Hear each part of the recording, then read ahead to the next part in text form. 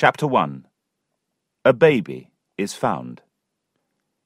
In the west of England, in a part of the country called Somerset, there lived a gentleman whose name was Allworthy.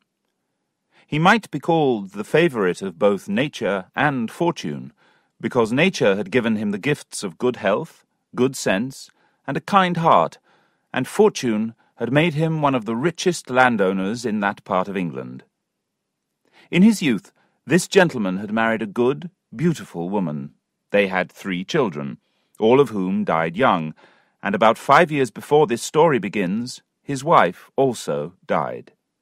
He loved her still, and sometimes said that he was waiting to join her after death. He now lived in the country most of the time with his sister, Miss Bridget Allworthy. This lady was now past the age of 30. She was a very good woman who often thanked God she was not beautiful, because she believed that beauty led women into wicked ways. Now, reader, as Mr. Allworthy had a large fortune, a good heart, and no family, you may think that he lived an honest life, gave to the poor, built a hospital, and died a rich man. It is true that he did many of these things, but they are not the reason for this story. Something much more extraordinary happened. One evening, Mr. Allworthy came back to his house very late and very tired. He had been away in London on business for several months. After a light supper with his sister, he went to bed. First, he spent some time on his knees, praying to God, and then he pulled back the bedclothes. To his great surprise, he saw a baby lying in his bed in a sweet, deep sleep. He stood for some time, looking at its innocent beauty, and then rang his bell to call his elderly housekeeper, Mrs. Deborah Wilkins. When Mrs. Wilkins saw the child, she cried out, "My good sir, what shall we do?" Mr. Allworthy answered that she must take care of the child that evening, and in the morning he would give orders to find a nurse for it. "Yes, sir," said Mrs. Wilkins, "and I hope you will give orders to send its wicked mother to prison for doing this." "In leaving the baby here, Deborah," said Mr. Allworthy, "I suppose the poor woman has tried to provide a good home for her child, and I am very glad she has not done worse." "But, sir," cried Mrs. Wilkins, "why should you take care of the child? Why not put it in a basket and leave it at the church door? If you keep it, people may think that you are the father." But Mr. Allworthy did not hear her. He now had one of his fingers in the sweet child's hand, and was smiling at it gently. So Mrs. Wilkins took the child to her room, and Mr. Allworthy went to bed and slept well until morning. Mr. Allworthy's house stood on a hill and had a charming view of the valley beneath. To the right of the valley were several villages, and to the left a great park. Beyond the park, the country gradually rose into a range of wild mountains, the tops of which were above the clouds. The house was very noble. It was surrounded by a fine garden, with old oak trees and a stream that flowed down to a lake at the bottom of the hill. From every room at the front of the house you could see the lake, and a river that passed for several miles through woods and fields till it emptied itself into the sea. It was now the middle of May, and as Mr. Allworthy stood watching the sun rise over this lovely view, Miss Bridget Allworthy rang her bell and called him to breakfast. When she had poured the tea, Mr. Allworthy told his sister he had a present for her. She thanked him. This was not unusual, as he often gave her new clothes and jewellery to wear. Imagine her surprise when Mrs. Wilkins produced the baby. Miss Bridget was silent until her brother had told her the whole story. He ended by saying that he had decided to take care of the child and bring it up as his own. Miss Bridget looked kindly at the child and told her brother she admired his generosity. He was a good man. However, she was less kind about the poor, unknown mother, whom she called every bad name she could think of. The next step was to discover who the mother was. Mr. Allworthy, leaving this task to his housekeeper and the child to his sister, left the room. Mrs. Wilkins waited for a sign from Miss Bridget. Did she really agree with her brother? Miss Bridget looked for some time at the child as it lay asleep in Mrs. Wilkins's lap, then gave it a big kiss, exclaiming about its beauty and innocence. When Mrs. Wilkins saw this, she too started squeezing and kissing the baby, and cried out, "Oh, the dear little child, the dear, sweet, pretty child! He is as fine a boy as I have ever seen." Then Miss Bridget gave orders for the servants to get a very good room in the house ready for the child, and to provide him with everything he needed. She was as generous as if he had been a child of her own. Later that day, Mrs. Wilkins went to the village nearby to ask questions about the abandoned child. She soon decided that the most likely mother was Jenny Jones. Jenny Jones was a poor young girl from the village who had lived as a servant with a schoolmaster and his wife for several years. She had a quick mind and a desire to learn, so the schoolmaster had helped to educate her. Jenny became proud of her learning, and when she returned to the village, she behaved in a superior way, which her neighbours hated. They also noticed that Jenny had often been to Mr. Allworthy's house. She had nursed Miss Bridget in a recent illness, and had sat up many nights looking after her. Indeed, Mrs. Wilkins herself had seen Jenny at the house the very day before Mr. Allworthy's return. She hurried back to the house to tell Mr. Allworthy her suspicions. Mr. Allworthy called Jenny to the house. She confessed freely to being the baby's mother, but she refused to name the father. "I thank you, sir, for your kindness to my poor helpless child," she said. "He is innocent, and I hope he will live to be grateful for your generosity.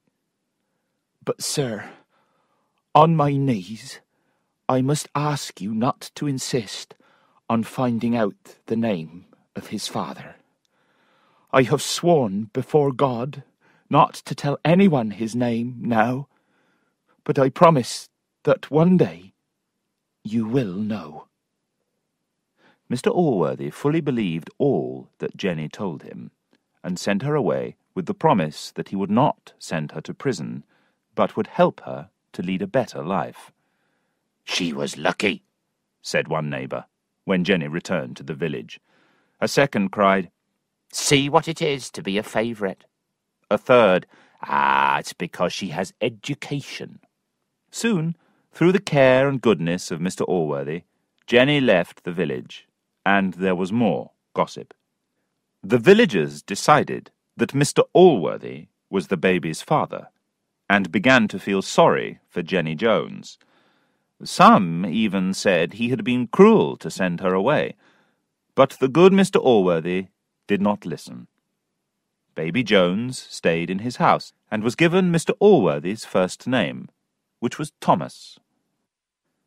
And now we must leave Jenny Jones and little Tom Jones for a while, as we have much more important things to tell. Chapter 2. The Shame of Mr. Partridge. Mr. Allworthy's house and his heart were open to all men, but particularly to men of learning. Though he had not had the advantage of a good education, he had made up for this through wide reading and conversation. Well-educated men were always welcome at his table. One guest of this kind was Captain Blifil. This gentleman was about 35 years of age. After a good education, he had joined the King's army, but recently he had left the army and had come to Somerset to live a quiet country life. He liked to study the Bible. Miss Bridget had read many books about religion, and she often talked to the captain on this subject. Her conversation was so pure, her looks so wise, and her manner so serious, that she seemed like a saint. Yet soon the captain could see that she was falling in love with him. Everyone will fall in love once in their lives, and there is no particular age for this. But at Miss Bridget's age, love is serious and steady. It was not the captain's body, which was big and rough, nor his face, which was covered up to his eyes by a black beard, but his conversation, which charmed her. As soon as the captain saw this, he returned her affections.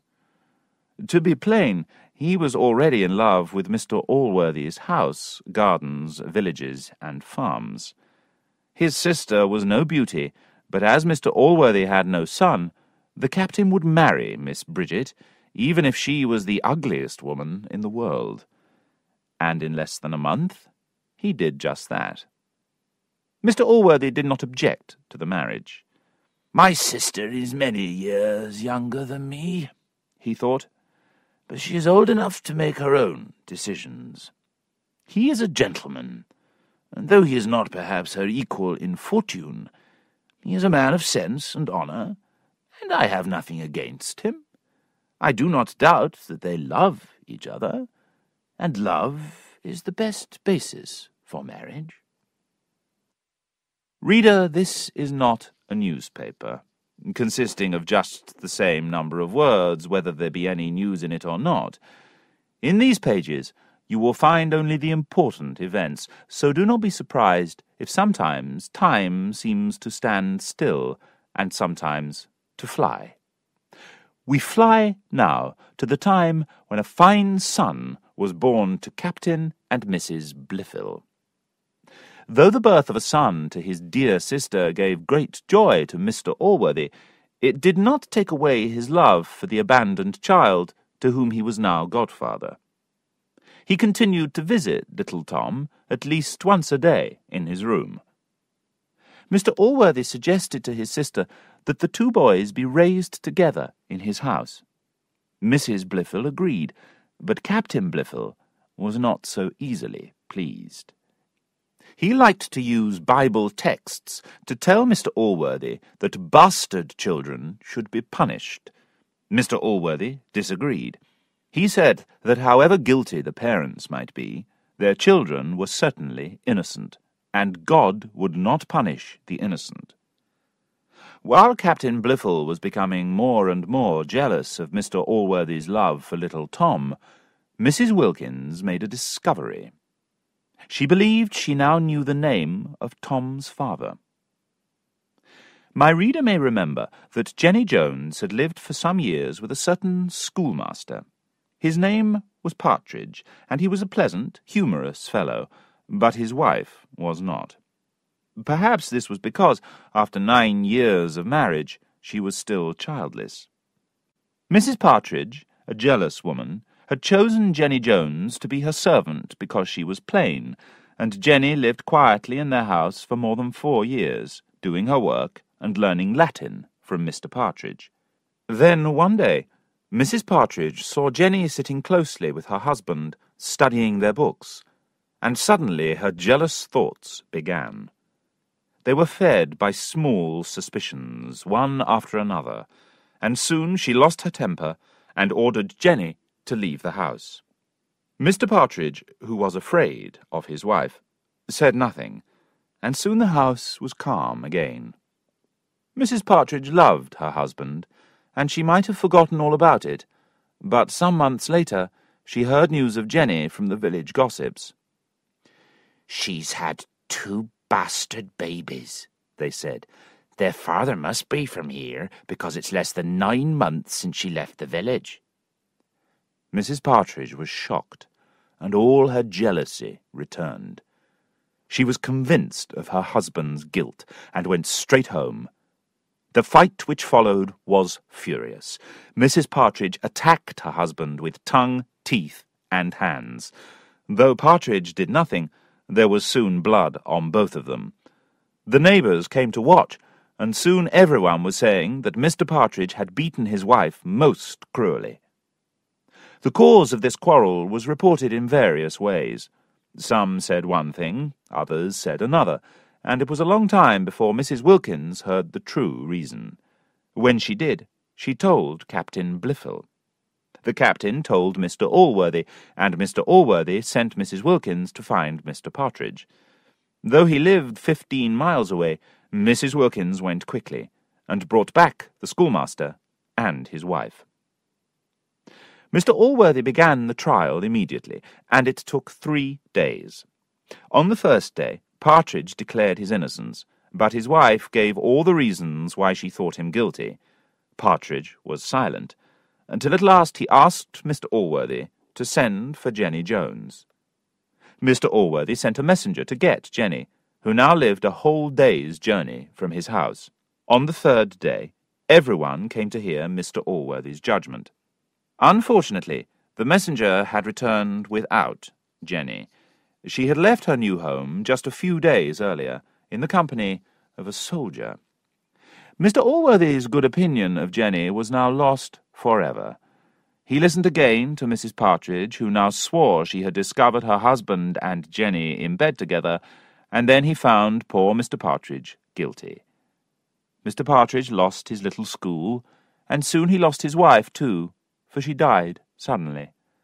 Though the villagers now began to feel sorry for him, he decided to go away. Although Mr. Allworthy had punished the father, he grew fonder of little Tommy. This did not please Captain Blifil, who saw every example of Mr. Allworthy's generosity to others as his own loss. The captain's greatest pleasure was planning what to do with Mr. Allworthy's wealth. He fully expected Mr. Allworthy to die soon, leaving his wealth to his sister's son. The captain wanted to make great changes to the house and park, and he spent many hours reading about architecture and gardening. But fortune was unkind to him. The unlucky captain died first, of a sudden and unexpected accident. Chapter 3. Young Tom causes some anxiety. The reader will not be surprised if we pass quickly over 12 years, when nothing interesting happened. We shall now meet our hero, Tom, at about 14 years of age. To be honest, it was the opinion of all Mr. Allworthy's family that young Tom was born to be hanged. Indeed, I am sorry to say, there was too much reason for this. From his earliest years, Tom showed signs of crime. To give 3 examples, he had stolen some apples from a tree, a duck from a farm, and a ball from the pocket of his companion, young Master Blifil.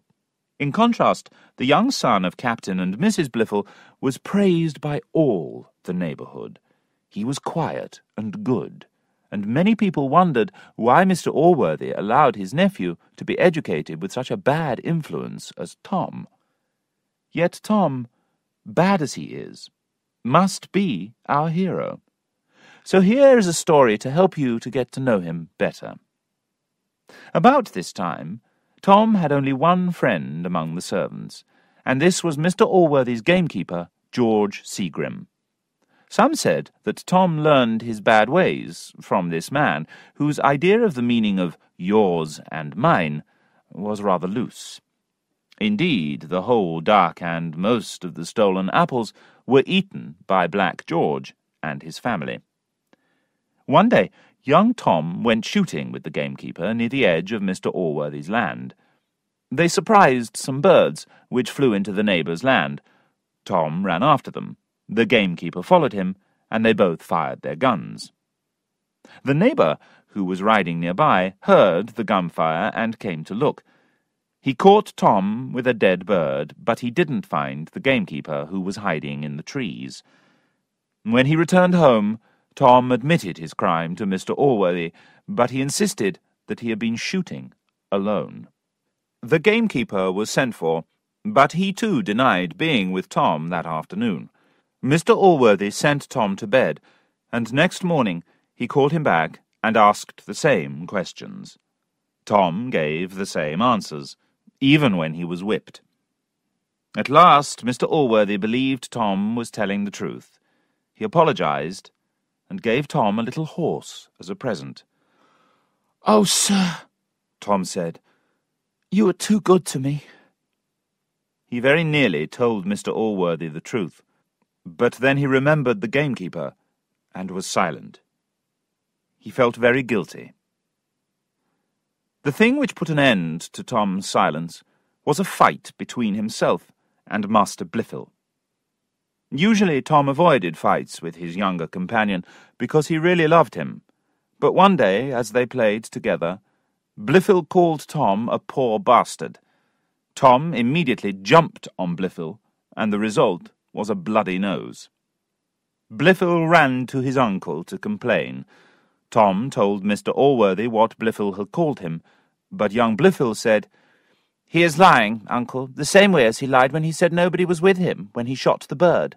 Black George, the gamekeeper, was there. Tom confessed it to me." "Is this true, child?" asked Mr. Allworthy. "Why did you lie to me about it?" Tom explained that it was a question of honour. He had promised the gamekeeper to keep quiet. "It was my idea to follow the bird, sir," he said. "Please, sir, let me be punished. Take my little horse away. But please, sir, forgive poor George." Mr. Allworthy was quiet for some time. Then he told the boys to go away and to be more friendly with each other. Towards the gamekeeper he was more severe. He called him to the house, paid him his wages, and dismissed him. The education of Tom and Master Blifil was in the hands of two men, Mr. Thwackum and Mr. Squire, who lived in the house as part of the family. Mr. Thwackum knew a lot about religion and morality, while Mr. Square had studied philosophy and believed in reason more than in religion. Mrs. Blifil, now many years widowed, liked them both. She enjoyed the conversation of Mr. Thwackum and admired the good looks of Mr. Square. Both men had their eye on the possibility of marrying her, and so they hated each other. But there was one point on which they agreed. In order to please the widow, they both took every opportunity to show her that they preferred her son. Poor Tom, therefore, suffered many more beatings than young Master Blifil. The good Mr. Allworthy called Tom his own boy, and in all things made him equal with Master Blifil.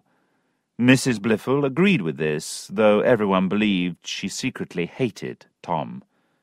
When he was young, this may have been so. However, as he grew up and began to learn how to be charming to ladies, she grew fonder of him. By the time he was 18 years old, the whole country was talking of Mrs. Blifil's liking for Tom, which made his two teachers hate him even more. Tom worried greatly about Black George Seagrim and his unfortunate family, and tried to help them. First, he sold his little horse to give them money for food. Then he sold a fine Bible which Mr. Allworthy had given him. He was punished for this with more beatings. At the same time, Tom began to grow friendly with the neighbour whose dead bird had caused so much trouble, and so he met his neighbour's daughter. But as this young lady is to be the heroine of our story, and probably we will all fall in love with her, it is not right to introduce her at the end of a chapter. Chapter 4. Tom Falls in Love. Bring on flowers, soft winds, and sweet birdsong to welcome the lovely Sophia Weston. To imagine her appearance, you must think of famous beauties in art and history, and of the woman who is dearest to your own heart. Sophia was the only daughter of Mr. Weston. She was now 17. Her hair was rich and black, her shape delicate, her eyes bright, her nose regular, her teeth white, her lips red, and her neck long and lovely. Such was the outside of Sophia, and inside she was equally fine. Her mind was as charming as her appearance, and her sweet temper lit up her face when she smiled. Sophia had been educated under the care of an aunt, who was a lady of the world. In her manner and conversation, Sophia was a perfect lady. Perhaps she needed a little of the style that comes from life in the highest circles, but style can never replace true innocence and good sense. Her father was fonder of Sophia than of any other human being, but he allowed his sister to take her away for 3 years for the sake of her education. Now she had returned, to rule her father's house and to sit at the top of his table, where Tom often dined. Mr. Weston had a great love of hunting, and Tom became a favourite companion in this sport. Mr. Weston often wished he had a son like Tom, and let him freely use everything that was most precious to him, his guns, his dogs, and his horses. Tom wanted to ask Mr. Weston if he would employ Black George. He decided to ask Sophia to help him. Now, if Sophia had some influence on her father, who loved her above all things, after those things already mentioned, which he needed for his sport, then Tom had some influence on Sophia. Tom was now approaching the age of 20. He was open-hearted, good-natured, and had a natural way with ladies. The women of the neighbourhood thought he was a handsome fellow, and so did Sophia. Tom was also a great favourite of Mr. Weston, who was so busy with his dogs and his horses that he gave Tom every opportunity to be with his daughter that a lover could wish for. In Tom's company, the innocent Sophia was at her brightest. Tom did not notice this, and it is not surprising, since Sophia did not notice it herself. Indeed, her heart was lost before she suspected it was in danger. One afternoon, finding Sophia alone, Tom said he had something to ask her. Nature whispered something in Sophia's ear, and the colour left her cheeks. Tom did not notice, and he told her about the gamekeeper, whose unfortunate family was now nearly starving. Would Sophia ask her father to employ Black George? "I will do it with all my heart," said Sophia, with a smile full of sweetness. "I really pity the poor fellow, and just yesterday I sent his wife some money and a dress. And now, Mr. Jones, I have something to ask you." "Anything, madam," said Tom, taking Sophia's hand and kissing it. This was the first time his lips had ever touched her, and the blood which before had left her cheeks now rushed back to colour all her face and neck. When she could speak, which was not instantly, Sophia asked Tom not to lead her father through so many dangers when hunting. She was frightened every time they went out together, knowing that Mr. Weston would follow Tom anywhere. Tom promised not to ride so madly, and left, happy with his success. That evening, after dinner, Sophia played music for her father. She played all his favourite tunes 3 times over, and this so pleased the good man that he got up from his chair to give her a kiss. Sophia took this opportunity to keep her promise to Tom. She did it so well that next morning the gamekeeper was called and given a job. Tom's success in this affair was soon widely known. Some said it was an act of good nature. Blifil, who hated Black George, said it was an insult to Mr. Allworthy. Thwackum and Squire agreed because they were now very jealous of Tom and the widow. But Mr. Allworthy approved. He said he wished he could see more examples of such good and loyal friendship. Fortune had other ideas, however, and soon Mr. Allworthy saw Tom's actions in a different light. Now, though Tom greatly liked Sophia, appreciating her beauty and admiring all her other qualities, she had made no deep impression on his heart. The truth is, it belonged to another woman. This was not Mrs. Blifil, though she was clearly fond of Tom. No, it was a younger woman. The reader will remember that we have often mentioned the family of the gamekeeper George Seagrim, or Black George, as he was usually called. This family consisted of a wife and 5 children. The second child was a daughter whose name was Molly. She was considered one of the best-looking girls in the whole country. When she was 16, Tom, who was 3 years older, began to notice Molly's beauty. Though he was strongly attracted to her, he believed it was wrong to make love to a girl, even a poor girl, and so he stayed away from her house for 3 whole months. But when Molly saw that Tom was backward, she became more forward, and found a way to meet him and tempt him to do what they both wanted. Tom desired Molly, and Molly gave herself to Tom. Tom was grateful to Molly and wanted to be kind to her. This was the situation. Poor as she was, Tom could not think of abandoning Molly, and so he did not think of loving Sophia. It was Molly's mother who first noticed the change in her shape. To hide the signs of the baby Molly was expecting, she gave her the dress which Sophia had sent her. Molly, who usually wore rags, was very pleased with the fine dress, and wore it to church. "Who is she?" was the question that ran around the church when the fine lady arrived. But when the answer came, "It's Molly Seagrim," the jealous women laughed at her. Sophia happened to be present at this time. She was very pleased with the beauty of the girl, and sorry that people laughed at her. When she returned home, she called for the gamekeeper, and offered to give Molly a job. Poor Seagrim was silent, because he knew about Molly's condition. Back at the church, an angry scene had developed. As people left, they laughed and pointed at Molly's fine dress, and some began to throw dirt and rubbish. Molly turned to face the crowd, and soon a fight broke out among the gravestones. Men and women, but mostly women, bit and scratched and hit and tore at Molly's hair.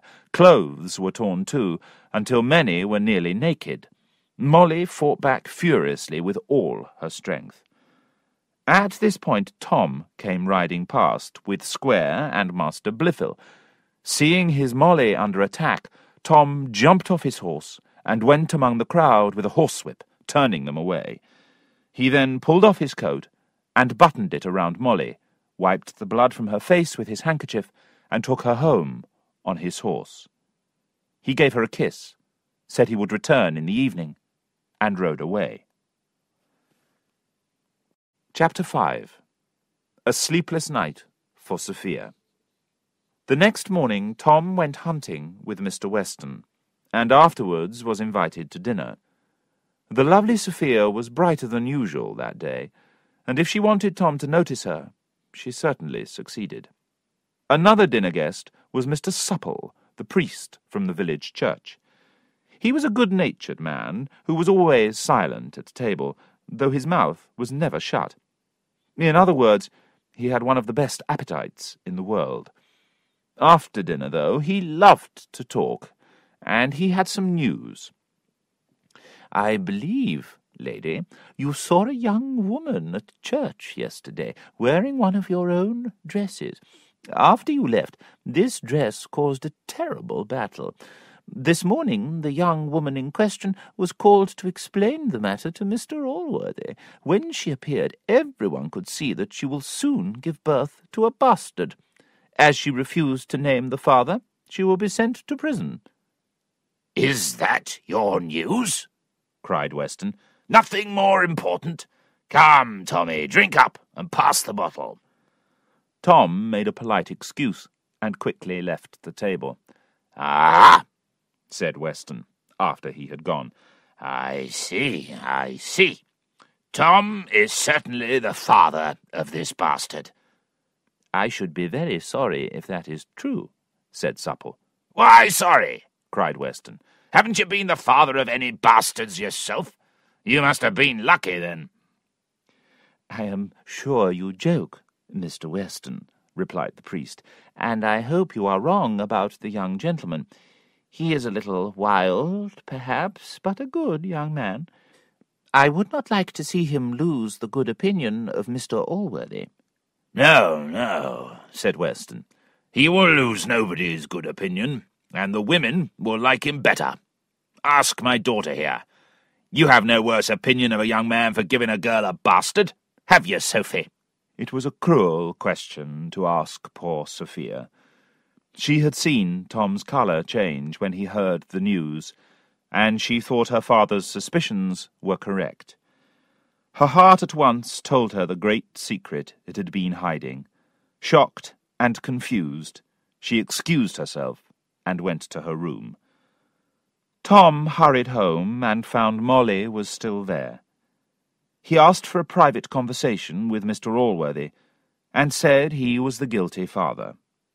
He begged Mr. Allworthy to let Molly return to her family. After hesitating for some time, Mr. Allworthy agreed. He then spoke for a long time about right and wrong. Tom listened gratefully and promised to improve. Mr. Allworthy was certainly angry with Tom, but he was also pleased with his honour and honesty, so Thwackum could not persuade him to punish the young man. Squire was more clever. He reminded Mr. Allworthy of all the things Tom had done for the gamekeeper and his family. "Now we can see, sir, that these things were not done out of friendship, but to get Molly for his wicked ways." For the first time, the good Mr. Allworthy began to have a bad impression of Tom. That night, Sophia slept very little. She was already dressed when her maid, Mrs. Honour, came to wake her. "Oh, madam," said Mrs. Honour, "what do you think?" And with these words she began to tell Sophia all the gossip from the village about Tom and Molly. What passed through poor Sophia's mind? The reader will remember that only yesterday the news of Molly had opened Sophia's eyes to her heart's love. Now she decided she felt nothing for Tom. But love is a disease, and the very next time she saw him, all her former feelings returned. From that time her heart kept changing from hot to cold to hot again, until Sophia was desperate for a cure. She decided to avoid Tom, and made plans to visit her aunt, but fortune stopped the plan with an accident. Every day Mr. Weston grew fonder of his daughter, almost more than his precious dogs. Since he could not bring himself to abandon the dogs, he managed cleverly to enjoy both dogs and daughter by taking Sophia hunting with him. Sophia disliked the sport, which was too rough for her, but she always obeyed her father. She decided not to visit her aunt until the end of the hunting season. The second time she went hunting, her horse started to behave badly.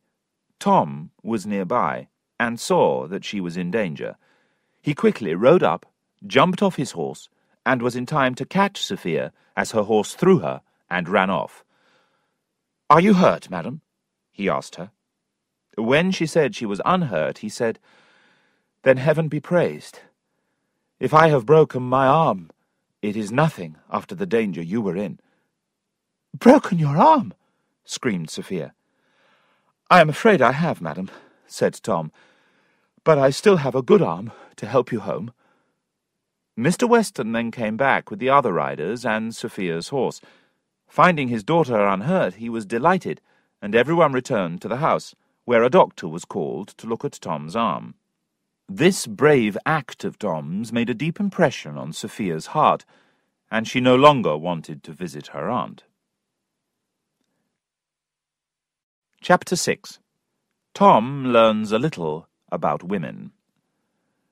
After his accident, Tom stayed at Mr. Weston's house. He had many visitors. Mr. Allworthy came every day, and took the opportunity to give Tom good advice. Thwackum also came, and said that heaven was punishing Tom for his bad ways. Squire said the opposite, that even a wise man can break an arm. Blifil sometimes came too. But Mr. Weston was never out of the sick-room, except when he was busy with his horses or his bottle. He told Tom loudly that beer was the best medicine, but the doctor disagreed. When Tom could sit up, Mr. Weston brought Sophia to see him. Soon they were free to spend hours together, talking and playing music. Sophia's lips said nothing about her feelings, but her eyes said everything. One day Mr. Weston said to Tom, "I love you dearly, my boy, and will do anything in my power for you. Tomorrow morning, take your choice of all of my horses. Why not take the young horse that Sophie rode? She cost me £50. "If she cost £1,000, cried Tom, I would give that horse to the dogs." "What?" answered Weston. "Because she broke your arm? She's just an animal. Be a man, Tom. Forgive and forget." Sophia's face changed as she listened. She believed she knew why Tom hated the horse. Tom noticed her colour, and at last he began to suspect the reason. His heart told him clearly that he loved Sophia, and that she loved him. Sweet and delicious feelings now filled Tom's heart, but they were mixed with bitter thoughts. He knew that Sophia's father had a violent affection for his daughter and wanted the best marriage for her. He also knew that fortune, not friendship, would guide Mr. Weston to a husband for Sophia. Then there was Molly. Tom and Molly had sworn to love each other, and Molly said she would die if Tom deserted her. Tom imagined her dead, and was shocked. He could not desert her. Then he remembered her youth, health, and beauty, and desired her again. With these thoughts, Tom passed a sleepless night. In the morning he had decided to stay with Molly, and to think no more of Sophia. But in the afternoon, when he saw Sophia again, the god of love marched in and won the battle. Tom now wondered if Molly would be satisfied with a sum of money. She was poor and proud of her beauty, and though she loved Tom, she might be happy to be richer than her equals. One day, with his arm in a bandage, Tom visited Molly. Her mother and sisters said she was upstairs, asleep. Tom climbed the ladder to his fair one's room and found the door locked. He knocked. After some time, she opened it. They kissed. Then Tom sat Molly on the bed and began to speak. He told her that Mr. Allworthy had forbidden him to see her again. Silence. He said that they must separate. More silence. Then he said that he would do everything he could to help her, perhaps even find her a husband. Molly was silent a little longer. Then she began to cry and shout. "Is this your love for me?" she cried. "You are false, Tom Jones, like any man." She stood up angrily and waved her arms about. Suddenly, by accident, her arm pulled down a curtain beside the bed. Behind the curtain were a few small things belonging to Molly and a man. It was Mr. Square. He was quite naked. Reader, I am sure you are as surprised as Mr. Jones. But why? Even teachers are made of flesh and blood. Mr. Square had admired Molly when he saw her fighting outside the church, and when Tom was sick, he went to visit her. It is true that Molly preferred Tom, but Mr. Square brought her presents that softened her heart.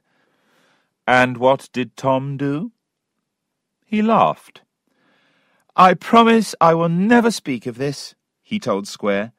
"Be kind to the girl, and I will never open my lips to anyone. And Molly, be true to your friend, and I will forgive you for being false to me." Then Tom climbed quickly down the ladder and left the house. One of Molly's sisters followed him. "Sir," she said, "now that you know about Mr. Square, I have something else to tell you. You were not the first man to make love to Molly. It was Will Barnes. Will is the father of Molly's bastard." The secret about Molly made Tom's heart feel light, but it was full of violent storms when he thought about Sophia. He loved her madly, and plainly saw her tender feelings for him, but her father would never accept him for her husband.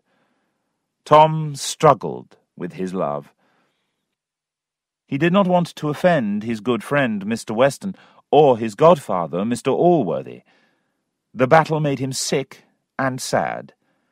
When Sophia came near, he became pale, and when her eyes met his, the blood rushed into his cheeks.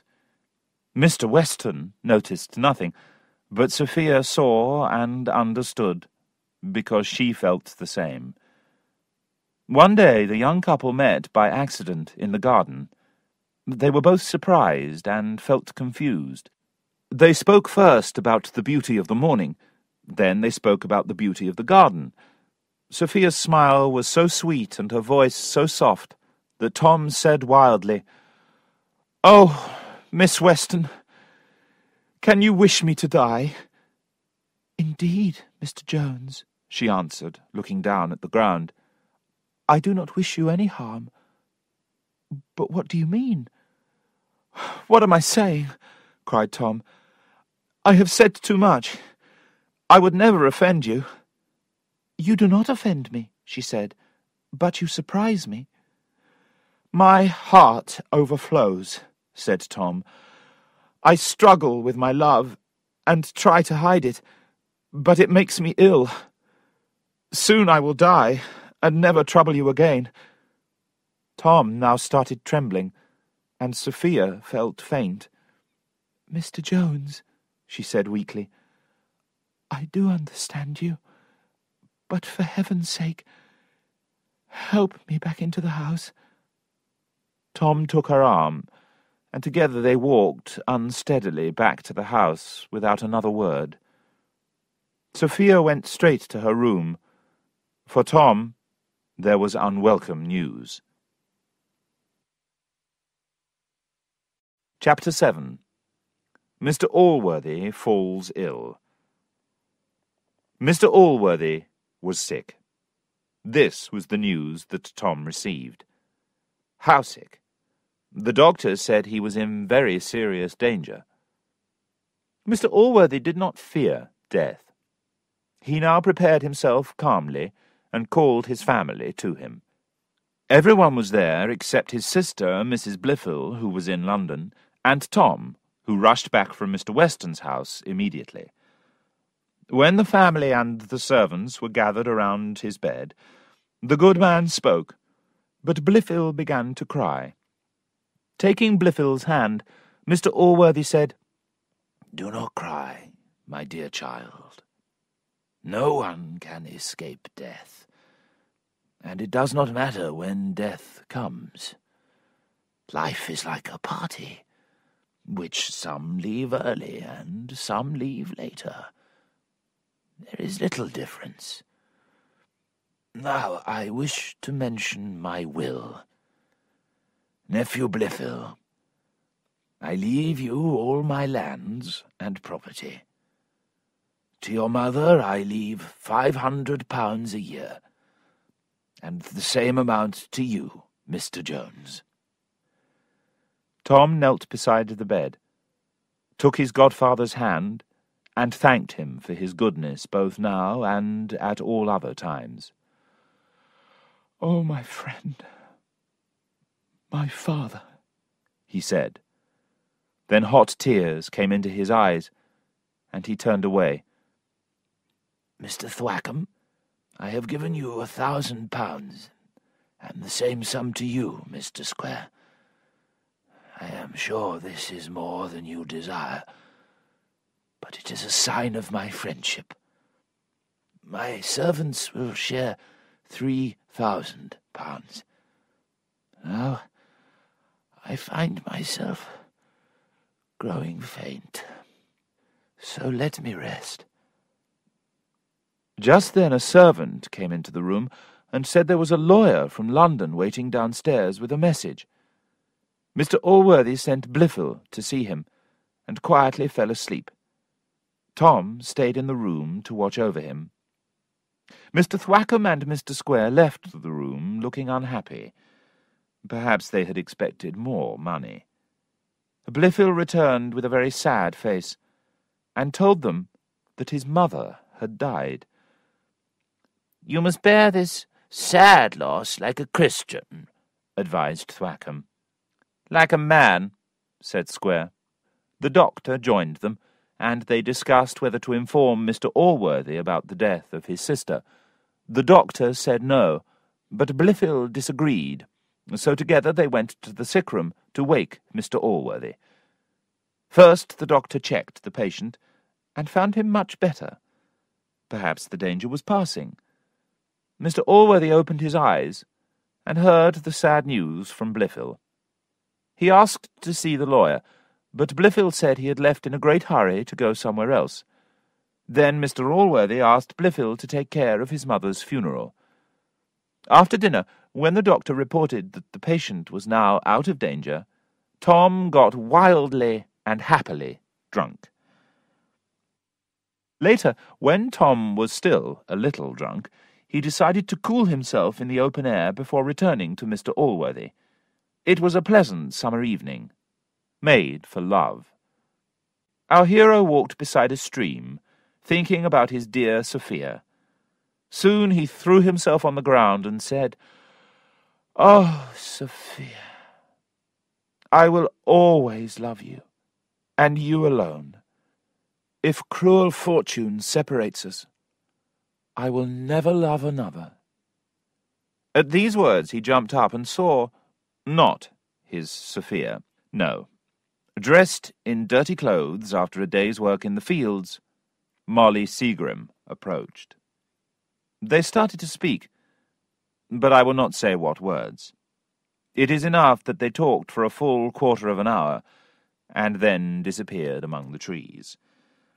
Some of my readers might be surprised, but I suggest that Tom probably thought one woman better than none, and Molly probably imagined two men to be better than one. Just then, Blifil and Mr. Thwackum, who were taking a walk, caught sight of the lovers as they disappeared. "It's a man and a wicked woman," cried Blifil. They chased after the couple, making such a noise that Tom heard them. He leapt out from behind the trees. "Is it you?" Thwackum said in a voice like thunder. "Yes, it is me," said Tom. "And who is that wicked woman with you?" "If I have any wicked woman with me, I will certainly not tell you who she is," cried Tom. "Then I must tell you plainly, I will discover her," said Thwackum, moving forward. "And I must tell you plainly, you will not," said Tom. With that, a great fight began. Blifil came forward to help, and Tom knocked him to the ground. Thwackum, who was a strong man and a champion fighter in his youth, attacked Tom furiously. Blifil got up again, and now the two together attacked our hero, who, you may remember, was still weak from his broken arm. Suddenly, a fourth person joined in, shouting, "Are you not ashamed to fight two against one?" For a second time, Tom knocked Blifil to the ground, and Thwackum attacked the newcomer, whom he now recognized. It was Mr. Weston. With his help, Tom won the day. Mr. Weston's riding companions now arrived. They were the honest priest, Supple, Mrs. Weston, the aunt of Sophia, and the lovely Sophia herself. This is what they saw. In one place, Blifil lay on the ground, pale and breathless. Near him stood Tom, covered in blood. Some was his own, and some was once owned by Thwackum. Thwackum himself was there, looking bad-tempered. The last figure in the scene was Weston the Great, standing proudly over everyone. Everyone rushed to Blifil, who showed little sign of life. Then, suddenly, a lovelier object lay lifeless on the ground. Sophia, perhaps at the sight of blood, had fainted. Mrs. Weston saw her and screamed. Immediately, 2 or 3 voices cried out, "Miss Weston is dead!" Tom, who was trying to help Blifil, flew to Sophia, lifted her in his arms, and ran over the fields to the stream, where he threw water over her face, head, and neck.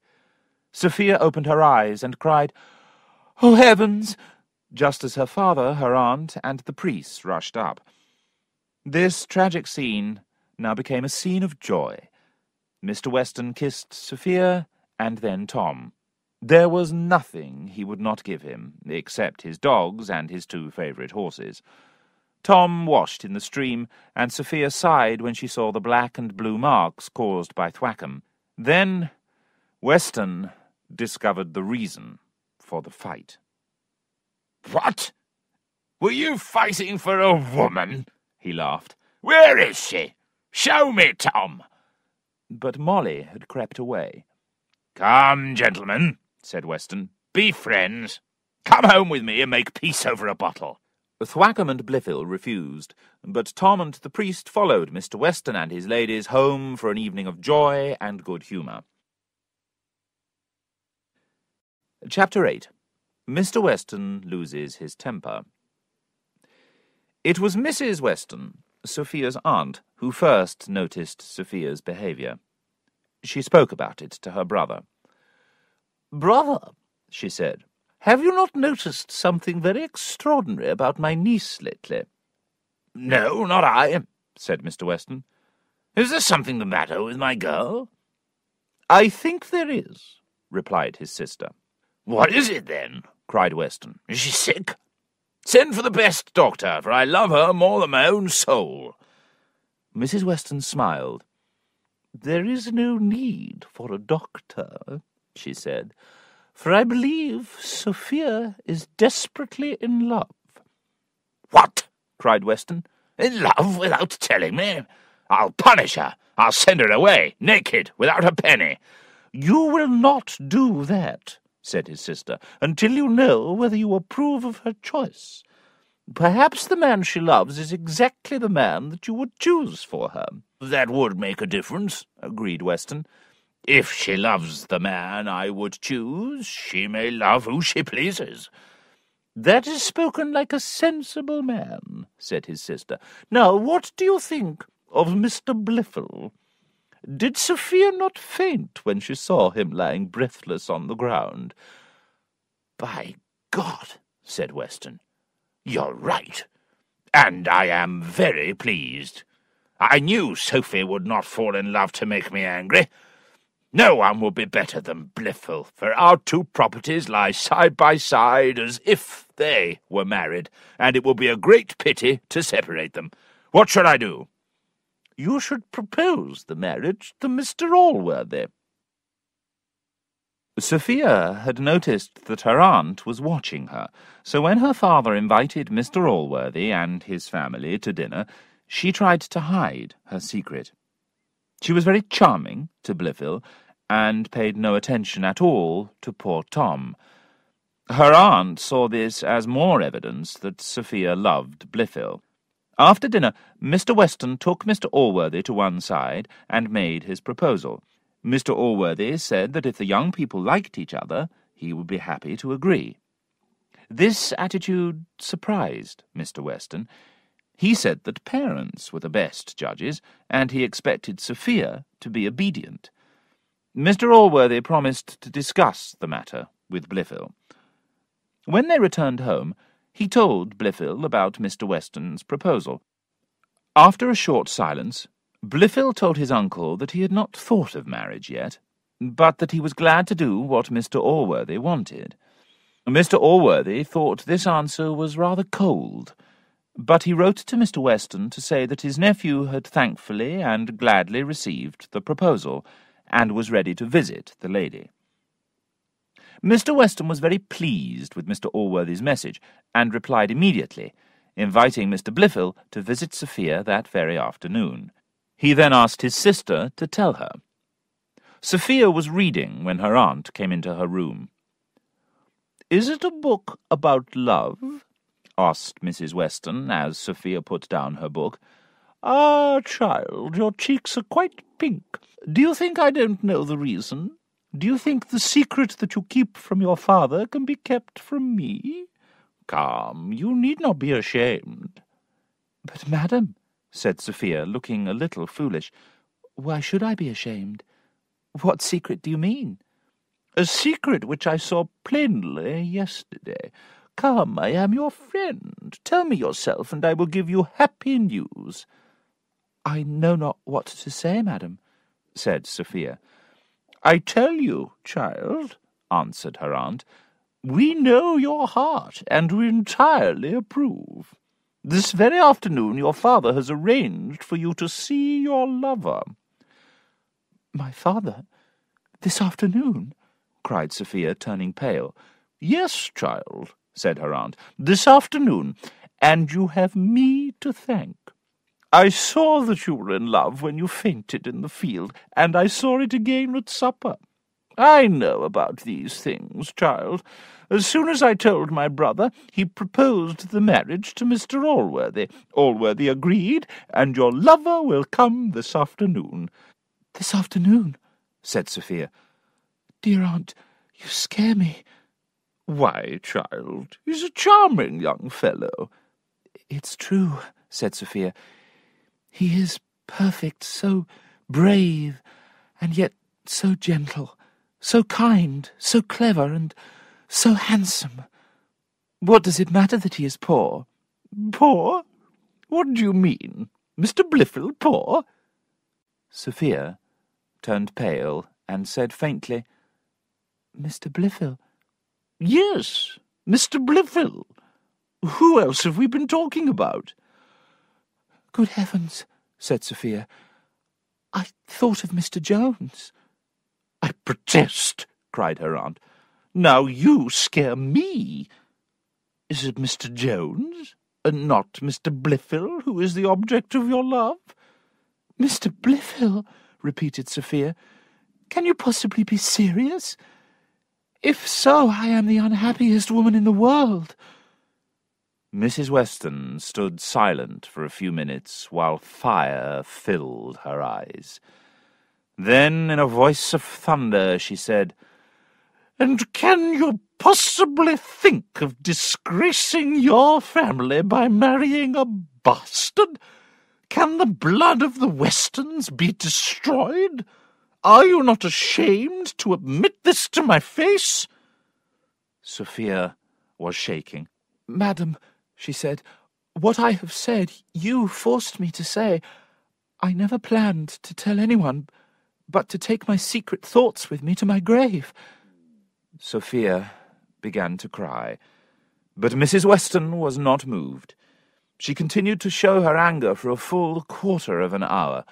Then she threatened to go immediately to tell her brother.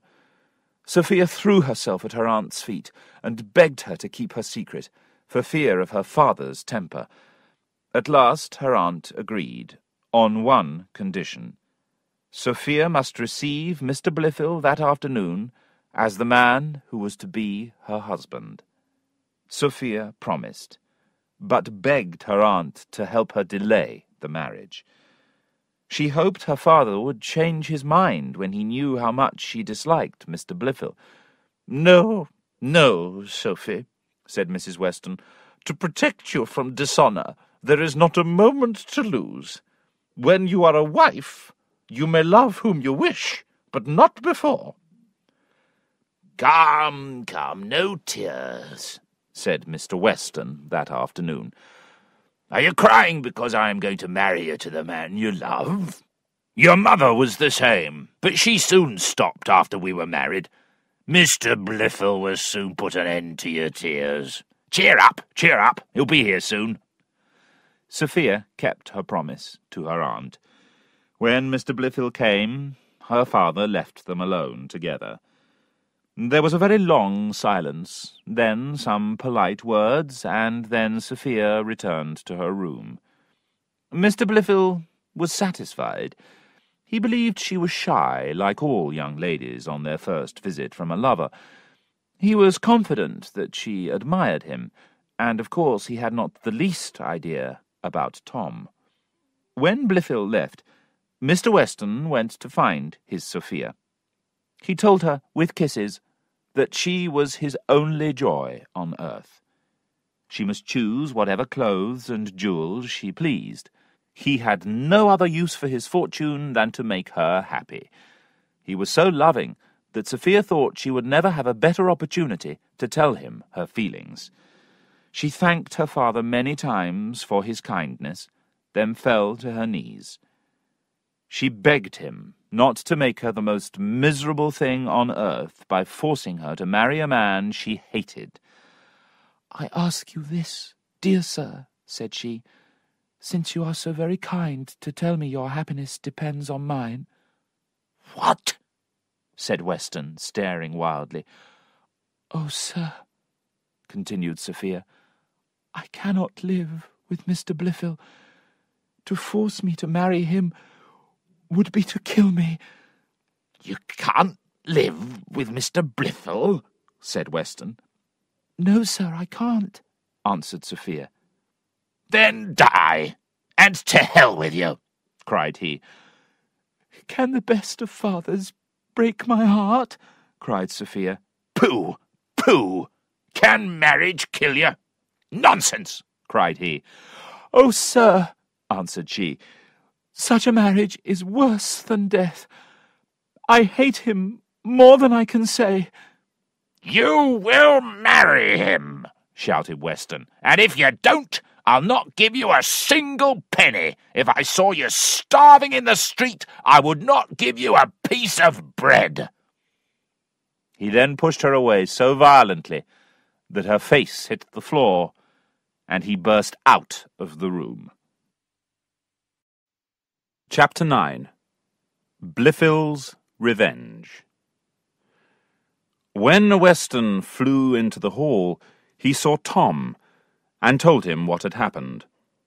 Tom was astonished, but offered to help. "Go to her," said the furious man. "See what you can do." Tom went instantly to Sophia, and found her rising from the ground where her father had left her. She had tears in her eyes and blood on her lips. "Oh, Mr. Jones," she cried, "why did you save my life? My death would have made us both happier. My heart bleeds, dearest Sophia," said Tom. "Your cruel father told me everything, and he himself sent me here." "He sent you? Surely you are dreaming," answered Sophia.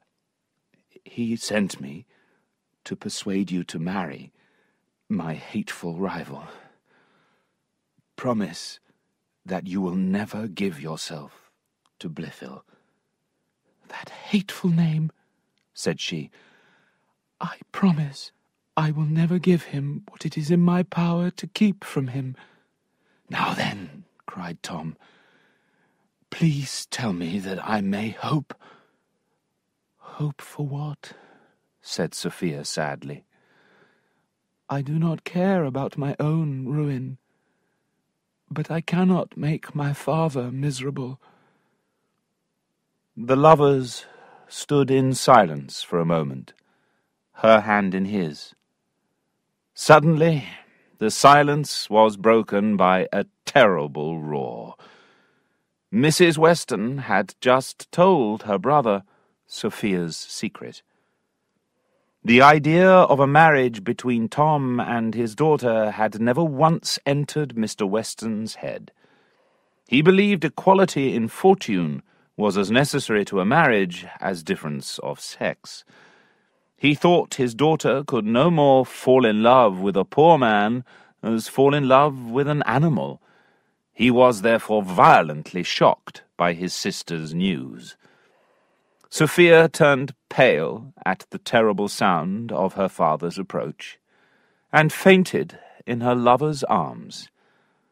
When Mr. Weston burst open the door and saw this, all his anger disappeared. He ran to his daughter, roaring for help. Soon servants, aunt and priest arrived with water and medicine, and Sophia was carried off by the women. Now Mr. Weston turned to Tom, and his anger returned. If Mr. Supple, who was a strong man, had not held him back, battle would have followed. Mr. Weston now swore and cursed like a countryman at a dog-fight. Very calmly, Tom said, "Sir, I cannot lift my hand against the father of Sophia." These words made Mr. Weston curse and struggle even more, and Mr. Supple begged Tom to leave. Tom thanked him for this advice, and immediately departed. The next morning, immediately after breakfast, Mr. Weston rode to Mr. Allworthy's house and shouted at him. "There! You really have done a fine piece of work."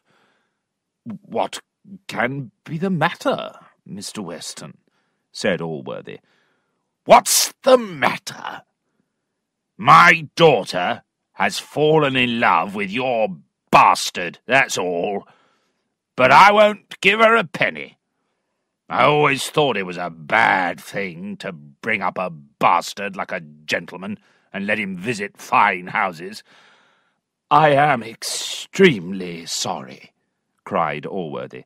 "To hell with your sorrow, sir," said Weston. "It will do me no good when I have lost my only child, my poor Sophie, who was the joy of my heart. But I will throw her out of the house. She will beg and starve in the streets." "But, sir," said Allworthy, "why did you give Tom so many opportunities to be with her? Did you not see any signs?" "Who could have known? The devil did not come to visit her. He came to hunt with me. I never saw them kiss once. But she will marry Mr. Blifil, I promise you. Just keep your bastard away from my house. If I catch him, I'll kill him." Mr. Weston then rode back home to lock up his daughter.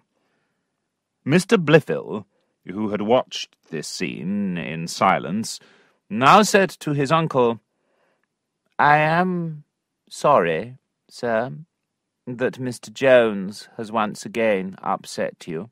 If you knew what I knew about him—" "What?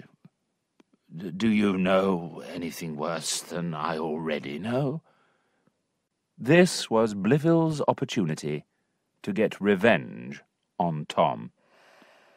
"The very day your life was in danger," he began, "when myself and all your family were in tears, Mr. Jones drank and sang and roared with happiness, and then he beat me." "What?" cried Allworthy. "Did he dare to strike you?" "He did," replied Blifil. "That very evening, Mr. Thwackum and I were walking in the fields, and we saw him lying with a woman. When we spoke to him, Jones struck me down and beat Mr. Thwackum too." "Oh, child," said his uncle, "in your goodness you have kept silent about this too long." Mr. Allworthy first called for Mr. Thwackum, who showed him the black and blue marks that still remained on his chest. Then he spent some hours alone, deciding how to punish Tom. The poor young man came in to dinner as usual, but his heart was so heavy that he could not eat. After dinner, Mr. Allworthy spoke to him for a long time. He reminded Tom of all the bad things he had done in the past, and told him what he had heard from Blifil. He ended by saying that if these recent things were true, Tom must leave forever. Poor Tom could not defend himself, as Blifil's story was partly true. His heart was almost broken already, and his spirits were so low that he could deny nothing.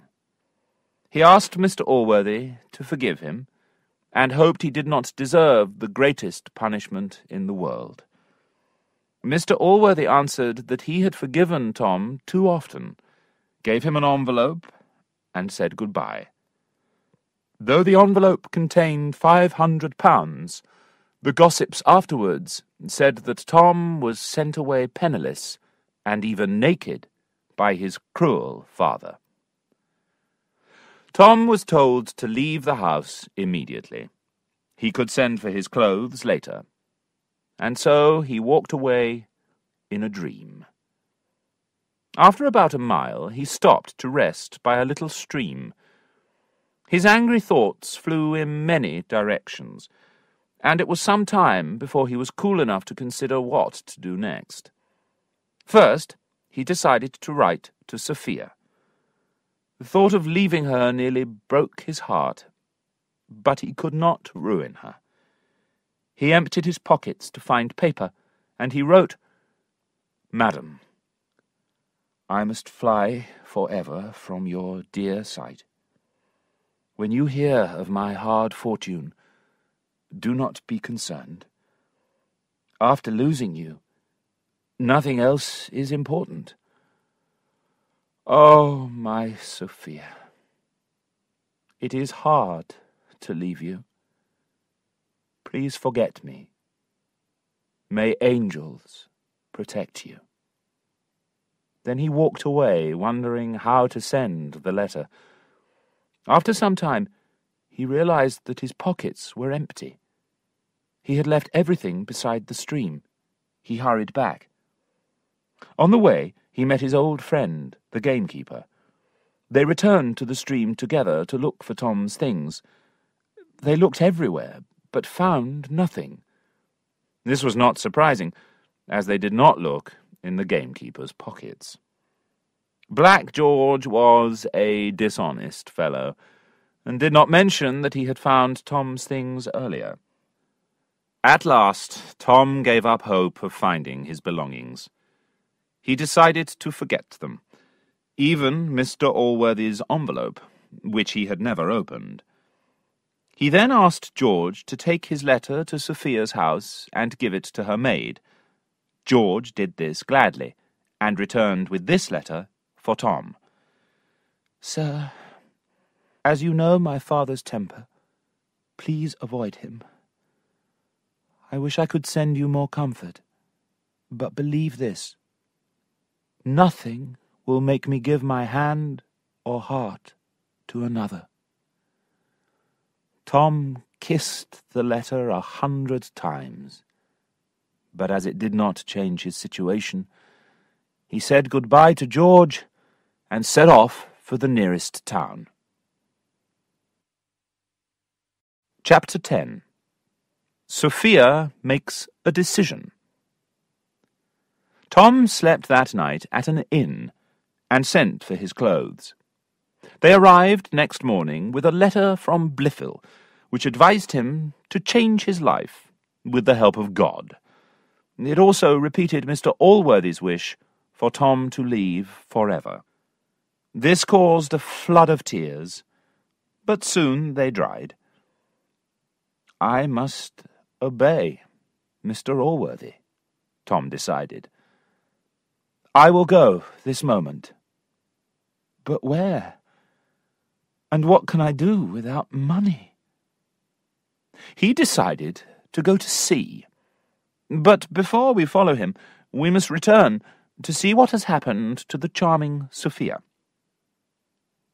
The morning that Mr. Jones left, Mr. Weston allowed his sister to unlock Sophia's door.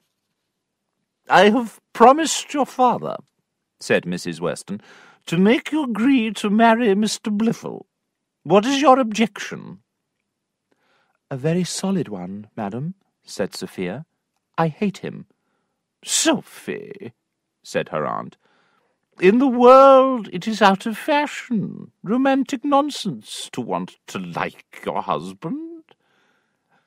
"But I will not marry Blifil," said Sophia. Weston, who was listening outside, then entered the room, shouting, "You, sister, have taught her to be disobedient. She was very obedient when she was a little child, before you took her away to teach her the ways of the world." "I, brother? I? It is you, with your terrible country ways, who have destroyed all my good teaching." Brother and sister then had a loud argument, until Mrs. Weston angrily called her carriage and left his house. "Sir," cried Sophia, "I am sure your sister loves you. She has left you her whole fortune in her will." These words shocked Weston. Might his sister now change her will? He hurried after her carriage to apologize. They returned together, and Mrs. Weston now suggested that the marriage take place as soon as possible. Blifil was invited to visit Sophia again the next day. "Go to her, boy," cried Weston. "Allworthy and I can finish the agreement today. You can marry her tomorrow." Blifil did not object. Sophia's tears brightened her eyes, and her breasts rose higher with her sighs. His desire for her was mixed with pleasure at defeating his hated rival, but most of all he wanted Sophia's wealth. So Blifil pretended to love her, and said that she loved him. When the agreement was signed and the lawyers had left, Sophia's maid came running to see her. "Dear madam," said Mrs. Honour, "do not be shocked at what I have to tell you. Just now I heard my master telling Mr. Supple to get a licence for you to be married tomorrow." "Honour," said Sophia, "I am shocked. What can I do?" "Well, madam, if I was in your place, I would not find it difficult, for Mr. Blifil is a charming, sweet man." "Honour, I would kill myself first," said Sophia. "Oh, madam, don't frighten me with such wicked thoughts." "Honour," continued Sophia, "I know what I must do. I must leave my father's house this very night, and if you are my friend, you will keep me company."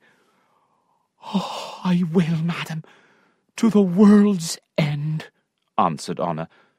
"But where can you possibly go?" "To London," said Sophia.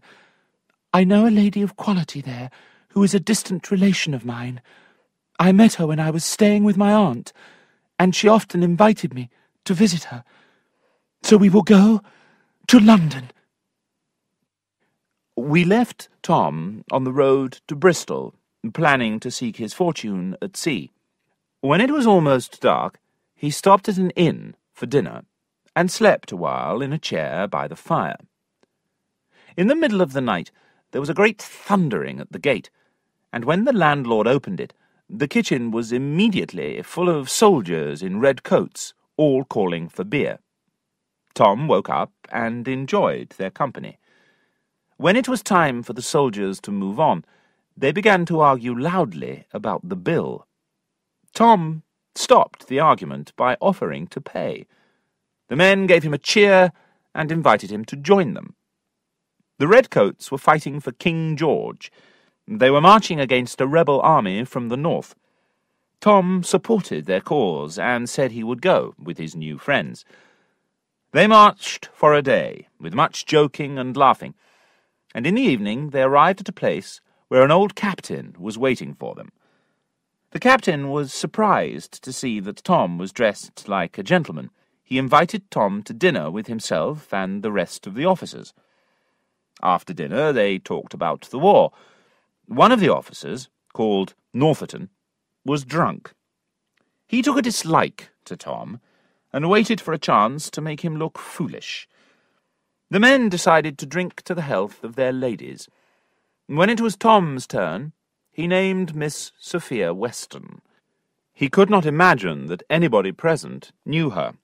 "I knew a Sophia Weston," said Northerton. "She went to bed with half the young men of Bath. Is it the same woman?" "Impossible," said Tom. "Miss Weston is a young lady of great fashion and fortune." "Why, so she is," said Northerton, who had seen Sophia walking in Bath with her aunt. He described her exactly, and added that her father had a great property in Somerset. Tom did not really understand this kind of joke, so he turned to him and said, "Please joke about something else." "Joke?" cried Northerton. "I do not joke. Why, I remember that Tom French had both her and her aunt in bed." "Then I must tell you that you are a liar," cried Tom. Northerton cursed him and threw a bottle at his head. Tom fell to the ground and lay still. Northerton saw blood flowing from Tom's head, and decided it was time to leave. But the captain stopped him and asked, "Was it true?" "Not a bit," said Northerton. "I was just having a joke." "Then," said the captain, "as your joke has killed Mr. Jones, you are my prisoner, sir, and deserve to be hanged." But Northerton broke away and escaped into the night. Chapter 11. Tom finds a friend. Tom lay on the floor with no sign of life in him. The captain sent some soldiers to chase after Northerton, and then sent a servant to get a doctor. Some officers picked up Tom's bloody body from the floor and put it in a chair. They saw that he still breathed, and began to argue about what to do. Soon the doctor arrived, and ordered his patient to be taken instantly to bed. After seeing Tom, the doctor returned downstairs, where the captain was sitting with the landlady of the inn. "Will he die?" asked the captain. "We will all die, sir," answered the doctor. "But do you think he is in danger?" asked the landlady. "I cannot say," said the doctor. "It's a terrible thing to spill human blood," said the landlady, "except when it is the blood of our enemies. I hope all our enemies are killed, for then the war will end and our taxes will be lower." Later that night, Tom woke and called for the captain. He said he felt much better, and told the captain he needed a sword so that he could fight Mr. Northerton. "I love your brave spirit, my boy," said the old captain, "but after such a blow and so much loss of blood, you are weak, and you must rest." "But what about my honour?" cried Tom. "Your honour must wait, young gentleman," said the captain, "for I am afraid Mr. Northerton has escaped." The captain left, and Tom slept again. When he woke, it was late in the afternoon, and he called for some tea. When the landlady brought it up, she said that the doctor had gone, and all the soldiers and officers had marched away. Tom asked her to prepare some food and to send him a barber. He felt in perfect health and spirits. While he was waiting for the barber, he chose some clean clothes to wear. The barber soon arrived with soap and hot water and began to shave Tom very slowly. Tom asked him to hurry. "I never hurry," said the barber. "Festina lente, I say." "You speak Latin," said Tom. "You are a man of learning." "A poor one, sir," said the barber. "Indeed, learning has ruined me. My father wanted me to be a dancing teacher, but instead of learning to dance, I learned to read Latin. He hated me for that, and left all his money to my brothers." "I would like to get to know you better," said Tom. "Will you do me the honour of drinking a glass with me tonight?" "Sir, I will do you 20 honours, if you wish." "How can you do that, my friend?" "Why, I will drink a whole bottle with you, if you wish, for you are a good man, and I love a good conversation." Jones now walked downstairs, neatly dressed, looking so handsome that one of the servant girls fell violently in love with him in 5 minutes. While he ate his dinner, the barber sat in the kitchen with the landlady. "He is no young gentleman," she told the barber. "I have heard he was turned away from Mr. Allworthy's house." "A servant, then?" said the barber. "What's his name?" "Jones, he told me. But perhaps he uses a false name." "If his name is Jones, he told you the truth," said the barber strangely. "And perhaps he is Mr. Allworthy's son." After dinner, Tom called for a bottle, and the barber joined him. Tom poured out a glass of wine and raised it. "To your good health, doctissime tonsorum," he said. "Ago tibi gratias domine," replied the barber. Then he asked, "Sir, is it possible that your name is Jones?" "It is," said Tom. "How strange," said the barber. "Mr. Jones, you don't know me, which is not surprising, as you only saw me once, when you were very young. How is the good Mr. Allworthy?" "You seem to know me," said Tom a little suspiciously. "May I ask, sir, why you are travelling this way?" "Fill the glass, Mr. Barber, and ask no more questions." "Oh, I apologize, sir.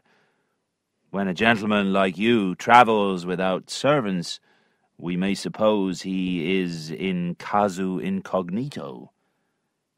But I promise you I can keep a secret. That is unusual in your profession, Mr. Barber."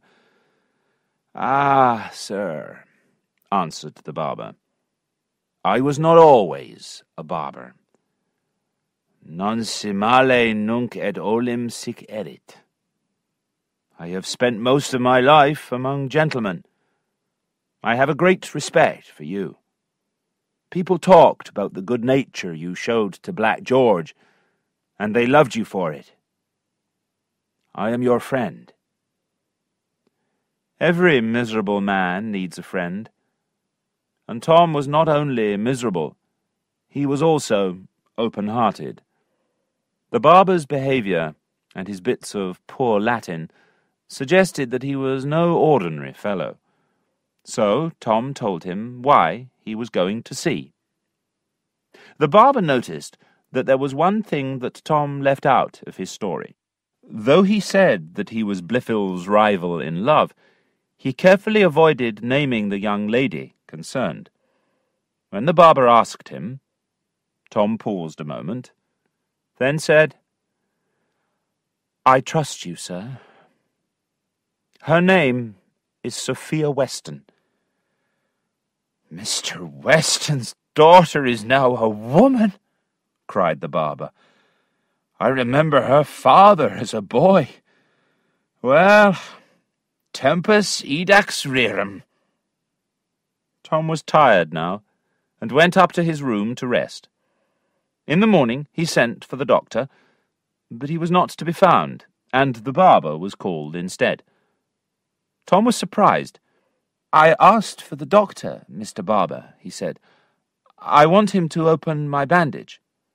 "Well, sir," replied the barber, "I am also a doctor, and if you wish me to open your bandage, I am willing."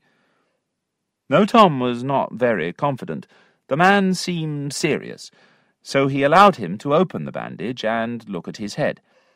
When the barber saw Tom's wound, he made shocked noises. Tom suspected he was joking. "Stop playing the fool," he said angrily. "What is your opinion? Answer seriously." "Why then," cried the other, "if I may put on a clean bandage, I promise you will soon be well." "Well, Mr. Barber, or Mr. Doctor, or Mr. Barber-Doctor," said Tom, as the new bandage was applied, "you are one of the strangest men I ever met. There must be something very surprising in your story. I would like to hear it."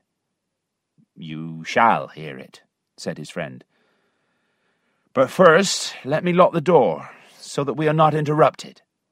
He did so, and then said, I must begin, sir, by telling you that you have been my greatest enemy. I? Your enemy? Said Tom, amazed. Please don't be angry, sir, for you were just a baby and did not mean to harm me. I think you will understand everything when I tell you my name. Have you ever heard, sir, the name of Partridge? A man who was honoured to be called your father, and who was ruined by that honour. I have heard that name, said Tom, and I have always believed that I am that man's son. Well, sir, I am Partridge. But you are not my son. Chapter 12. An angel appears to a woman in trouble. Partridge was sure that this extraordinary meeting with the person who caused all his bad fortune was a sign that good fortune was coming, so he was determined to follow Tom. Tom said he would do everything in his power to help the unfortunate man. But, he added, perhaps you think I will be able to pay you, Mr. Partridge, but really I cannot. And he showed Partridge his purse. Now, Partridge firmly believed that Tom was Mr. Allworthy's son, and he could not imagine why that good man would send his son away. He therefore believed that Tom had made up the story and that he was actually running away from his father. If Partridge could persuade Tom to return to his father, Mr. Allworthy would certainly reward him well. He said to Tom, "I see you have very little money now, sir, but things will change in the future. I am not asking for payment. Just let me travel with you as your friend." And so, taking a few clean shirts and leaving the rest of Tom's things locked up in Partridge's house, they set off. Tom was very pleased with Partridge's company, and the two walked along together until they came to Gloucester. Here they ate dinner in an inn, and then Tom decided to continue walking through the night. The clock struck 5 as the pair left Gloucester. As it was the middle of winter, it was dark, but a bright moon gave them light. Tom remembered some romantic poems about the moon.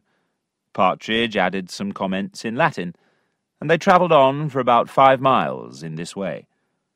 Suddenly, Tom stopped and said, "Who knows, Partridge?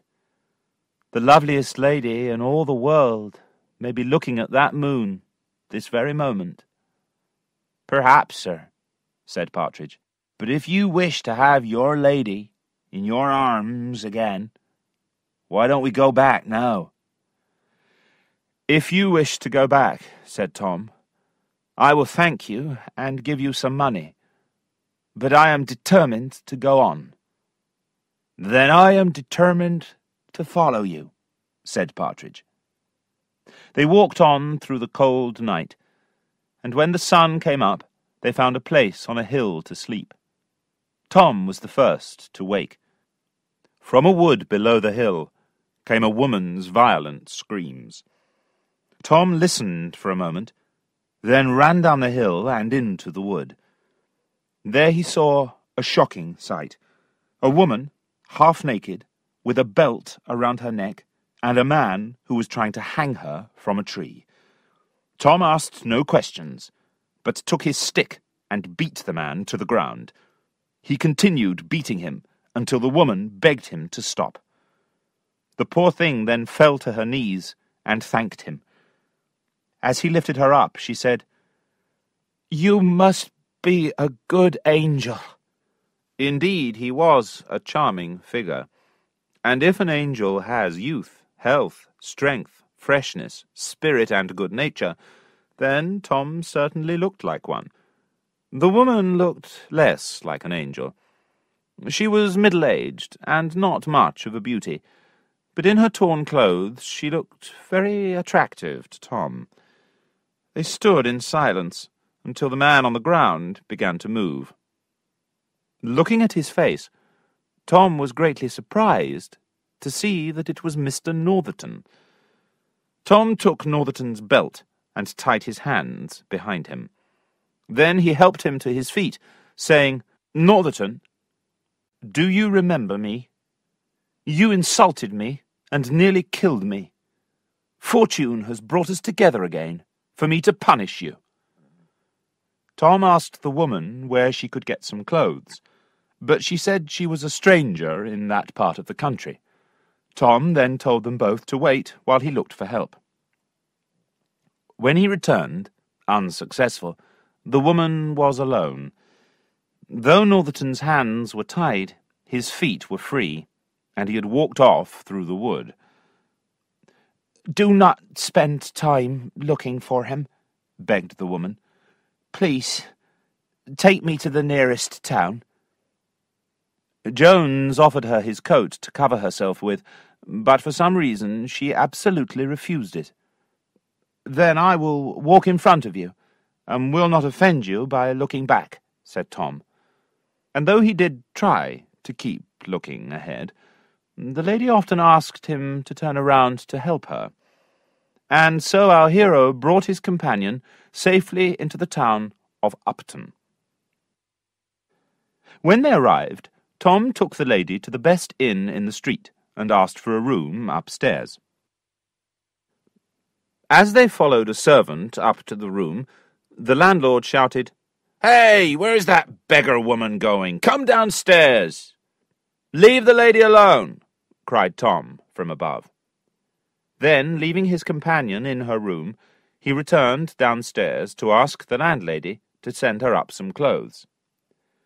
Now, the inn at which our travellers had arrived was very respectable.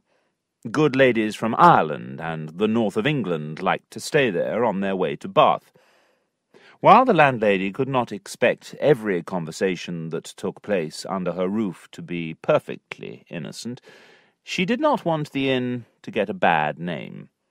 Tom and his half-naked companion must go before they harmed her reputation. The landlady had picked up a heavy kitchen pot and was just about to go upstairs when Tom came in, asking for some clothes. As they stood there, the landlord arrived, calling the lady upstairs all the bad names he could think of. Tom hit the landlord. The landlady lifted her pot to hit Tom, and at this moment Partridge walked in, glad to find Tom again. Seeing the danger, Partridge caught hold of the landlady's arm. She turned and knocked him to the ground. The sound of a carriage and horses outside put a sudden stop to this bloody war. The landlord and his wife rushed out to meet the new guests. A young lady and her maid had arrived, and were taken upstairs to the best room. Tom rushed to pick up faithful Partridge from the floor, and sent him outside to wash his bloody nose at the water-pump. Now the naked lady came down, asking about all the noise. She found a tablecloth to cover herself with. At this moment, a soldier arrived, demanding beer and somewhere to sleep. He noticed Tom's lady companion. "Madam," said the soldier in surprise, "are you not Captain Waters's lady? Have you had some kind of accident?" "I have indeed," said Mrs. Waters, "and I have to thank this gentleman for rescuing me." "Whatever this gentleman has done, my lady," said the soldier, "I am sure the captain will thank him for it. And if I can help you, please command me." Hearing these words, the landlady now rushed into the kitchen, apologizing to Mrs. Waters for her behaviour and offering her some clothes to wear. "Oh, how could I know that a fashionable lady like you would appear in such rags?" she cried. "If I had suspected that my lady was my lady, I would have burned my tongue out before I said what I said." Tom begged Mrs. Waters to forgive the landlady and to accept her clothes, and the two women went upstairs. Partridge soon came back, the landlord brought in beer, and perfect calm returned to the kitchen. Chapter 13. An inn's reputation is put at risk. Tom had not eaten for 24 hours. So when Mrs. Waters invited him to have dinner with her in her room, he was happy to accept. While 3 pounds of meat, which were once part of an animal, now became part of Tom, Mrs. Waters watched him, with other things on her mind. Now, Tom was really one of the handsomest young men in the world. His face was the picture of health, with signs of sweetness and good nature which were noticed by everyone who saw him. He was strong, active, gentle, and good-tempered, and people enjoyed his cheerful company. Mrs. Waters saw all this, and formed a very good opinion of him. In fact, she had fallen in love with Tom, and she wanted him to know it. How could she show him? First, she shot sharp looks from her 2 lovely blue eyes, but these only hit a piece of meat which Tom was then putting on his plate. Then a heavy sigh lifted her fair breasts, but its sweet sound was lost as he opened a bottle of beer. Many other tricks were tried, but while our hero was eating, hunger defended him against love. When dinner was over, the attack began again with a smile which showed more than just pretty white teeth.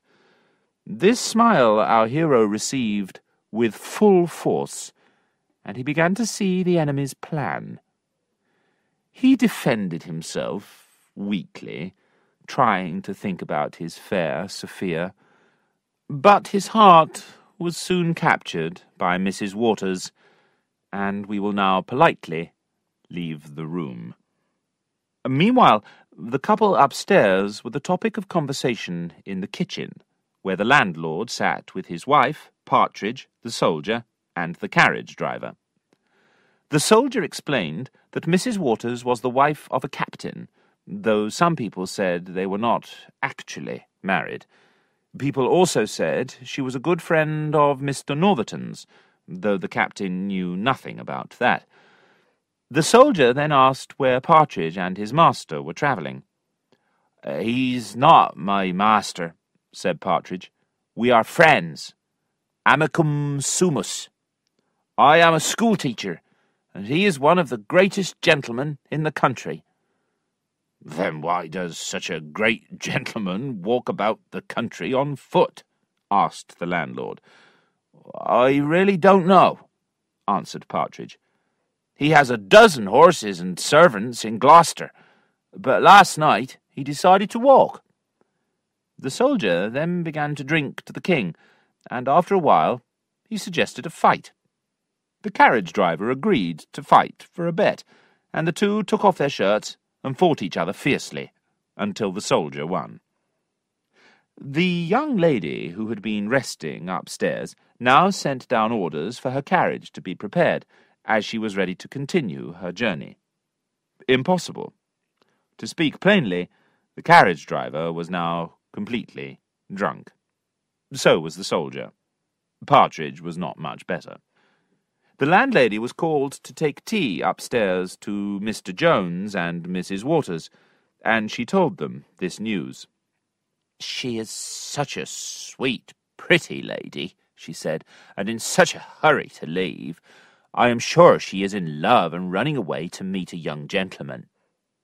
At these words, Tom sighed heavily. Mrs. Waters noticed. She suspected she might have a rival, but she did not mind. Tom's beauty charmed her eyes, but because she could not see his heart, she did not worry about it. Nor did she bother to tell him about her own situation. Though Tom was careful not to ask her questions which might embarrass her, the reader will surely want to know. So here are the real facts. This lady had lived for some years with Captain Waters, pretending to be his wife and using his name. I am sorry to say she was also very friendly with Mr. Northerton. It was a friendship that did her reputation no good. When Northerton threw the bottle which hit Tom's head, he thought it had killed him. He escaped punishment by running off into the night, and it was to Mrs. Waters that he ran. Captain Waters was away at that time, so Mrs. Waters agreed to help Northerton to get away to a seaport where he could escape abroad. She offered to walk with him to a place where he could get a horse, and she said she would give him some of her money. Northerton noticed that she had £90 in her purse and a diamond ring on her finger, and he made another plan. When they reached a lonely wood, he suddenly took off his belt, grabbed the poor woman, and tried to kill her. It was at this moment that our hero had arrived to rescue her. It was now midnight, and everyone was in bed except Susan, the kitchen maid, who was washing the kitchen floor.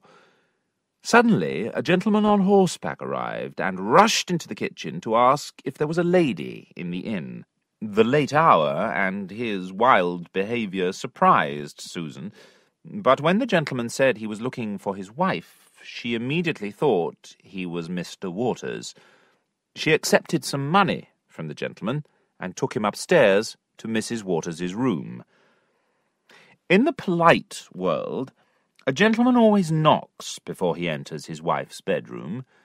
This gentleman did knock, but in such a violent way that the door flew open and he fell into the room. As he got to his feet again, he saw, we admit it with shame and sorrow, our hero himself in bed, demanding to know the reason for this rude behaviour. The gentleman was about to apologize when he saw, in the moonlight, various pieces of a woman's clothing on the floor.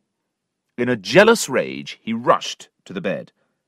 Tom jumped out of the bed to stop him, and now Mrs. Waters, for we must confess she was in the same bed, began to scream, "Murder!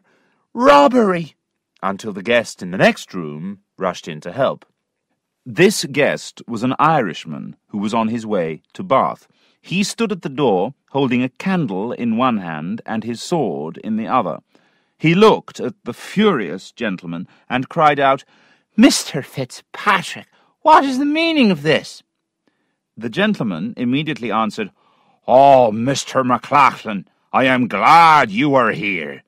This devil is in bed with my wife." "Your wife?" cried Mr. MacLachlan. "I know Mrs. Fitzpatrick very well, and I don't see her here." Fitzpatrick now looked more closely at the lady in the bed and saw his unfortunate mistake. He began to apologize. At that moment, the landlady came in, and Mrs. Waters quickly called out to her, "What kind of place is this? All these men have broken into my room to rob me." Fitzpatrick, hanging down his head, explained his mistake, apologized again, and left with his friend. Tom explained that he had rushed in to help Mrs. Waters when he heard all the noise. "Thank God my reputation is not ruined," cried the landlady. "There has never been a robbery in my inn. Only good, honest people come here." And she returned downstairs. And what about Mr. Fitzpatrick? After he had disturbed the house in this unfortunate way, the reader will find it hard to believe he was a gentleman. Mr. Fitzpatrick was indeed born a gentleman, but without any money. Luckily, he had married a young woman with a fortune. He was cruel to his wife, but generous with her fortune. Now he had spent it all, and she had run away. Mr. Fitzpatrick had followed his wife, and was sure he would find her in the inn at Upton. After his terrible mistake, he never thought she might be in another room. Tired and disappointed, he accepted Mr. MacLachlan's kind offer to share his bed for the rest of the night. Chapter 14. The Ring on His Pillow. The landlady went downstairs to talk to Susan about the night's events, and Partridge, who was always looking for a chance to drink and talk, joined them in the kitchen. After a while, 2 new people arrived at the inn, 2 young women in riding clothes. One of them was so richly dressed that Partridge crept into a corner to admire her. The lady in the rich clothes asked if she could warm herself at the kitchen fire. She didn't want to eat, and said they could only stay an hour or 2 because they were in a hurry. The landlady sent Susan upstairs to light a fire in a bedroom where the lady could rest. When the lady was settled in the bedroom, her hungry maid came back downstairs to the kitchen and ordered a chicken. Now the chicken was still alive, and the maid was hungry. The landlady suggested other meat, but the maid was as delicate as a queen about her food. "Indeed," she said, "I believe this is the first time I have ever sat in a kitchen to eat. I am glad there are no poor people here. You, sir, look like a gentleman." Yes, madam," cried Partridge. "I am a gentleman. I am here with the son of great Mr. Allworthy of Somerset." "I know Mr. Allworthy very well," said the maid, "and I know that he has no son alive." This confused Partridge a little, but he answered, "Well, madam, not everybody knows this, for Mr. Allworthy was never married to the mother, but Mr. Jones is certainly his son." "You surprise me, sir," cried the maid. "Mr. Jones is in this inn?" And she rushed upstairs. Sophia, for this was the richly dressed young lady, was resting with her lovely head on her hand when her maid entered the room, crying, "Madam, who do you think is here?" Sophia sat up and cried, "Not my father." "No, madam," said Honor, the maid. "It is Mr. Jones." Sophia sent Honor back to the kitchen to ask Mr. Jones's friend to wake him immediately. Partridge refused. "My friend went to bed very late." "I promise he will not be angry," Honor insisted. "Another time," answered Partridge. "One woman at a time is enough for any reasonable man." He then told Honor directly, for he was more than a little drunk, that Jones was in bed with another woman.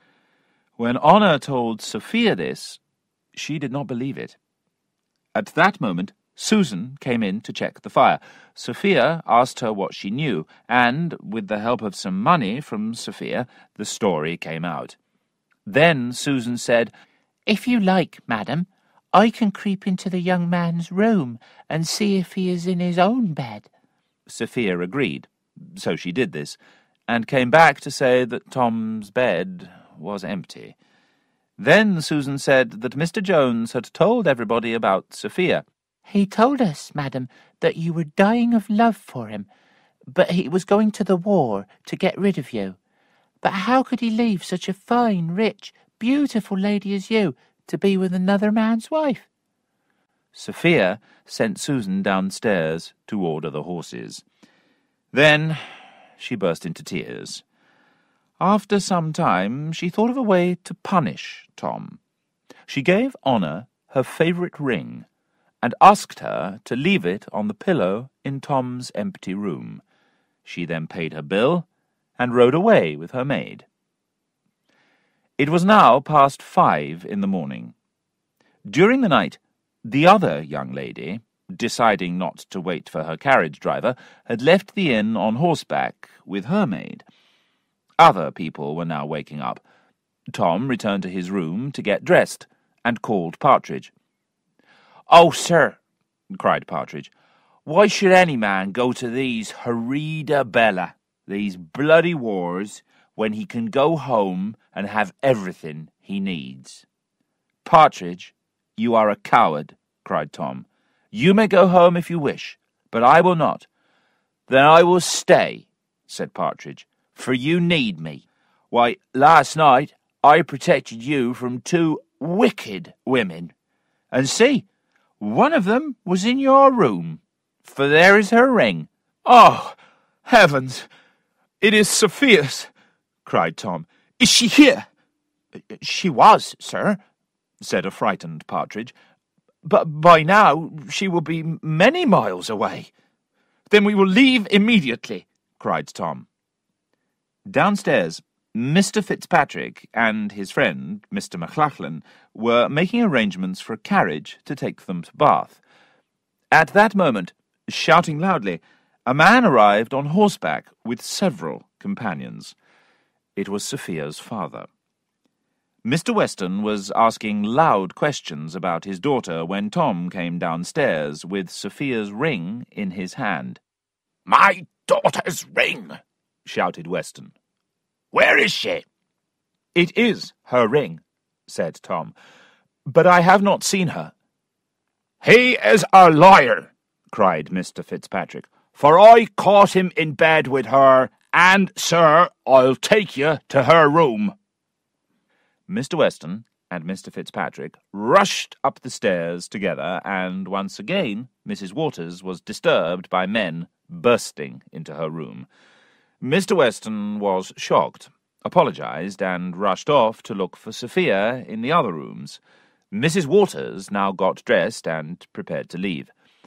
When it was clear that there were no young ladies in the inn, Mr. Weston cursed everybody, ordered his horses, and rode off with his companions. Mr. Fitzpatrick invited Mrs. Waters to travel to Bath in his carriage. Tom paid his bill and set off on foot with Mr. Partridge. And that was the end of Tom's adventures at Upton. Chapter 15. Sophia finds a place to stay. When Sophia and Honor left Upton, they asked their guide to travel towards London. They had just crossed a river when they heard the sound of horses behind them. Sophia ordered the guide to travel faster. Faster still came the horses behind them, and soon they were overtaken. The travellers who joined Sophia were also a lady, her maid, and a guide. Very politely, the two parties agreed to travel together. They rode steadily, without speaking, until daylight came. Then the two ladies, who were riding side by side, looked at each other and said with one breath, "Sophia! Harriet!" The wise reader will not be surprised to learn that the lady whom Sophia recognized was Mrs. Fitzpatrick, for she had indeed been staying in the inn they had just left. What will surprise you is that Harriet Fitzpatrick was Sophia's cousin. They had once lived together with their aunt, Mrs. Weston, and were dear friends until Harriet had run away to marry Mr. Fitzpatrick at the age of 18. In the afternoon they stopped at an inn to eat and rest. Sophia, who had not been to bed for 2 nights, slept until after the sun went down. When she woke, she ordered tea and told Harriet that she was travelling to London. Her cousin agreed to accompany her. She had planned to go to Bath, or to stay with her Aunt Weston, but her husband's sudden arrival at the inn in Upton had changed her mind. Sophia now felt so fresh that she suggested leaving immediately. It was a clear night, and not too cold. Harriet begged her to wait until morning, so the two cousins stayed the night in the inn and exchanged stories. Harriet's story was so tragic that when dinner came, Sophia could hardly eat. Harriet had suffered from cruelty, jealousy, and terrible unhappiness, but her appetite seemed excellent, and she stopped for a while to enjoy her meal. Then she finished her story. "Mr. Fitzpatrick wanted the last of my money. He never beat me, but he did lock me in my room. I had no pen, no paper, no books, just a servant to make my bed every day and bring me food. I was desperate. But by very good fortune, well, I will not tire you with the details. I managed to escape. I made my way to Dublin, took a boat to England, and was travelling to Bath when I stopped at Upton.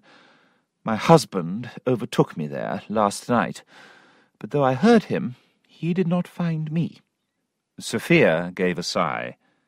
It was now time to tell her story, which she did, and I hope the reader will excuse me repeating. I will say one thing. She never mentioned to end. Never mentioned take.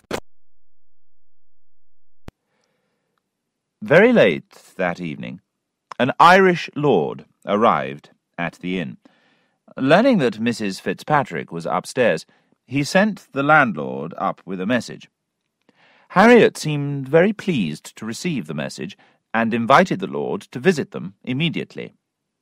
He seemed to be a very special friend. He was a neighbour of Harriet's in Ireland, and in fact it was with his help that she had managed to escape from her husband. But for some reason she had not given this information to Sophia. The lord seemed surprised that Harriet was not in Bath. He very politely offered to take the two ladies to London in his carriage. Harriet accepted instantly. When the lord left, Harriet spoke warmly about him and his love for his wife, saying she believed he was the most faithful husband she knew. Then it was time for sleep. Next morning, the ladies paid their guides, and it was then that Sophia discovered she had lost something. It was a banknote which her father had given her to buy her wedding clothes.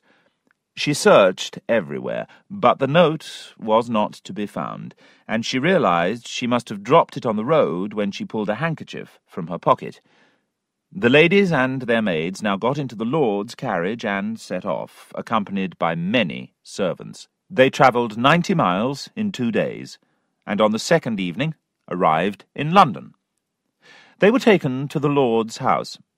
As his wife was not in town, Harriet absolutely refused his invitation to stay in the house, and lodgings were found for her. Sophia spent one night with her cousin, but next day sent a note to Lady Bellaston, the relative she had met at her aunt's house. She was immediately invited to stay with her. Harriet seemed happy for Sophia to leave her alone, and Sophia began to suspect the reason. She tried to give her cousin some wise advice. "Consider what a dangerous situation you are in, my dear. You are a married woman, and your friend's wife is not here. People will gossip." Harriet was amused, and said, "I will visit you soon, dear Sophie. Now, please try to forget your country ideas." So Sophia went to Lady Bellaston's house, where she found a warm welcome. Lady Bellaston promised to give her all the protection which it was in her power to give. And as we have now brought our heroine into safe hands, we can leave her there for a while, and return to poor Tom. Chapter 16. Rich Food.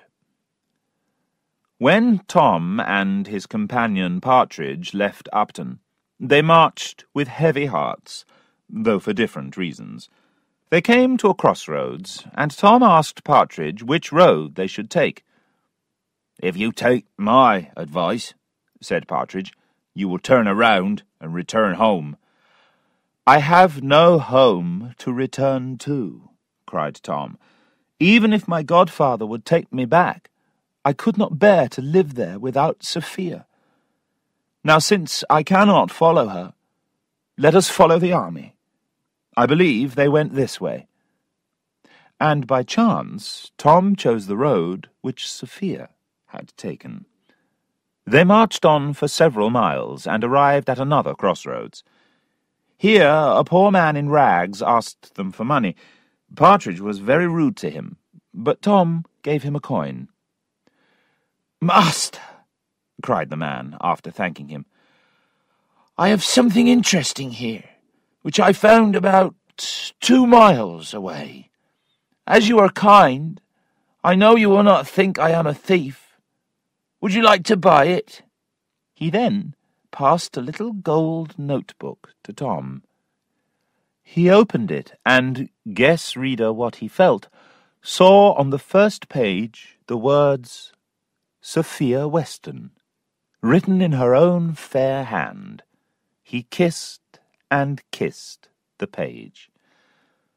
While he was kissing the book, as if he had a delicious little cake in his mouth, a piece of paper fell from its pages to the ground.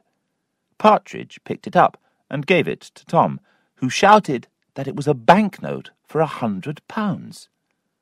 Partridge was delighted at this news, and so was the honest man, though it is fair to say that perhaps he was honest because he could not read. Tom immediately told him that he knew the owner of the notebook and would follow her and return it. He paid him £1 for the notebook and asked him to lead them to the place where he found it. They then walked together to the place where Sophia had unhappily dropped the notebook, and where the man had happily found it. Tom opened the notebook 100 times, kissed it as often, and talked to himself as he walked. When they arrived at the place, the poor man, who had been thinking about the banknote, now said to Tom, "Please, give me half the money I found." Tom refused. "I will give it to the right owner," he said. "But let me write your name in the notebook, and one day you may have a reward." Our travellers then left the man and moved on so fast that they had no breath for conversation. Tom thought about Sophia. Partridge thought about the banknote. And as they came into the next town, they met 3 horses, led by a boy whom Partridge recognized as the guide who came to Upton with Sophia. The boy told Tom that Sophia did not need the horses any more, as she had continued her journey in a carriage. Tom quickly offered to pay him to take them to London instead. The boy agreed, and now Tom and Partridge continued their journey on horseback. Reader, my pen will not describe the roads, the rivers, and the other beauties which passed by as our travellers rode towards London, but one cold, wet night there was a conversation which I will repeat. "Sir," said Partridge, "we have had no dinner today, yet you look fresh and strong. Do you live on love?" "This dear notebook is my food," said Tom, "and very rich it is too." "Rich, yes," cried Partridge, "for it has enough in it to buy us 100 dinners." "Partridge," said Tom, "what are you suggesting?" "Oh, nothing dishonest," answered Partridge. "Where is the dishonesty in spending a little now, if you repay it later? As your own money is nearly finished, where can be the harm, if you need it? A great lady does not need it, especially if she is now with a lord." "Partridge," said Tom firmly, "finding and spending is the same as stealing, and stealing is a hanging matter. This note is the property of my own dear angel, and I will put it in no other hands but hers, even if I am starving." Chapter 17. Tom receives an invitation. When they arrived in London, Tom sent Partridge to find lodgings while he began his search for Sophia. He started looking for the house where the Irish lord lived. He walked through the streets until 11 that night, and began again early next morning.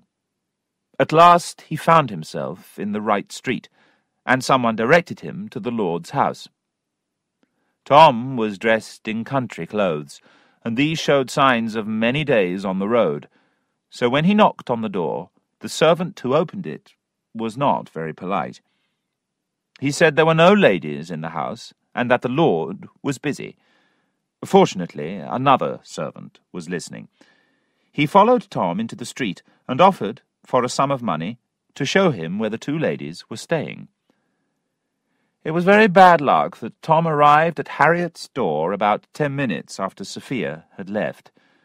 The maid took a message upstairs, but Harriet sent back a message to say she was too busy to see Tom. He was sure that Sophia was in the house with her cousin, and probably angry about what had happened at Upton. He told the servant that he would call again in the evening, and spent all day in the street, watching the door, but nobody came out. In the evening he returned to Mrs. Fitzpatrick's house. This time she agreed to see him. Tom asked about Sophia, but Harriet told him nothing. She said that he could call again the following evening, then sent him away, as she was expecting another visitor. As nothing unusual happened during the next visit, which was from her friend, the Irish lord, we will pass quickly to the next morning. Harriet worried about her cousin's unexpected visitor, and decided to ask the advice of Sophia's relative, Lady Bellaston. She got up before the sun, and at this unfashionable hour she went to Lady Bellaston's house, hoping to see her while Sophia was still in bed. Lady Bellaston was very interested in Harriet's story.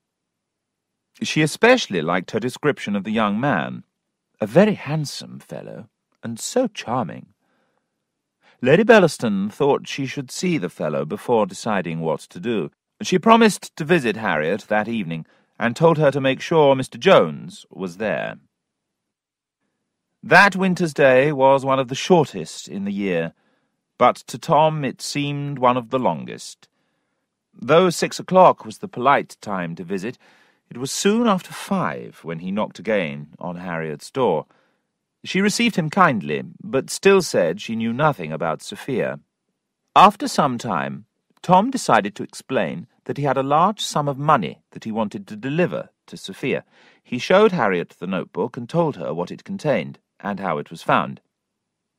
They were now interrupted by the arrival of an elegant lady, who was followed a little later by the Irish lord.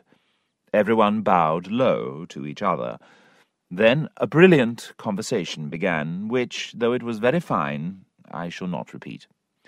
Tom watched this fashionable scene in polite silence, as nobody took any notice of him. At last, Harriet asked Tom to tell her where she might find him the next day, and he soon left the company. Now the elegant visitors took a great deal of notice of him, but nothing they said was very kind, so I shall not repeat that either. Lady Bellaston then left. The lord, for some reason or other, now made Harriet promise she would not see Mr. Jones again, and as nothing else passed between them of importance to us, we will return to our hero's affairs. The place where Tom had sent Partridge to find lodgings was a house in Bond Street, where Mr. Allworthy always stayed when he was in London. It was owned by Mrs. Miller, a good woman whose husband had died, leaving her with 2 young daughters and not very much else. Though Tom did not know this, Mr. Allworthy had given Mrs. Miller the house and a sum of money for furniture, so that she could earn money by renting rooms. Tom had a room on the 2nd floor, and Partridge one on the 4th. On the 1st floor was a pleasant young gentleman called Mr. Nightingale. When Tom arrived back that evening, Nightingale invited him to share a bottle of wine. Their friendly conversation was suddenly interrupted by a maid who brought in a packet which had been delivered by a stranger for Mr. Jones. Inside was a mask, a ticket for a party the next evening, and a message that said, "The Queen of Fairies sends you this. Be kind to her." "You are a lucky man," said Nightingale. "I am sure these were sent by a lady who wants to meet you at the party." Tom did feel lucky. If Mrs. Fitzpatrick had sent the packet, he might possibly see his Sophia at the party. He decided to go, and invited his new friend to go with him. The next evening, Nightingale invited Tom to eat with him in town before the party, but Tom excused himself. To tell the truth, he had not a penny in his pocket, and had to borrow some coins from Partridge. Partridge took the opportunity to advise Tom, once again, to go home. "How often must I tell you that I have no home to go to?" answered Tom. "When Mr. Allworthy gave me the envelope of money, I don't know how much it was, but I'm sure he was very generous. He said he never wanted to see me again." Partridge had never heard of this money before. He asked what had happened to it. Tom told him how he had left the envelope beside a stream in Somerset, and how he and Black George had gone back to look for it, but without success. Then a message came saying that Mr. Nightingale was back from dinner and was ready to leave for the party. Chapter 18. Sophia has a rival. When the two men arrived at the party, they walked about together for a while. Then Mr. Nightingale left Tom alone.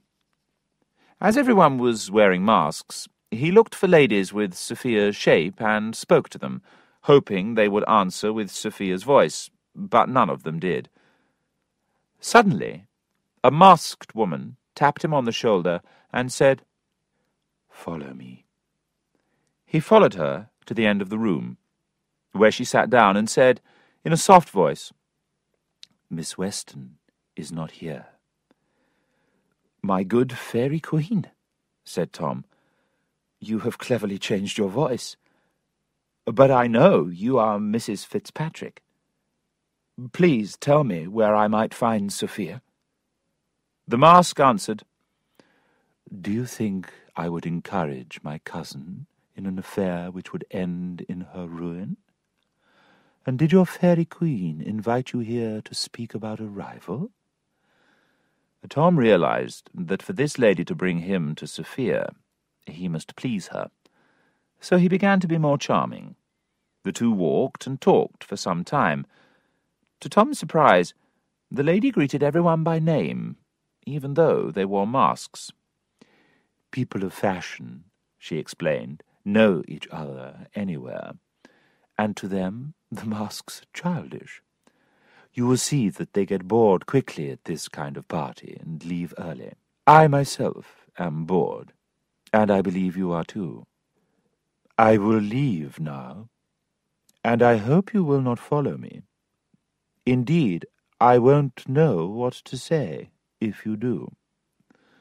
From this, Tom realized that he should follow the lady, and he walked behind her carriage all the way to a house where the door opened to admit her and her follower.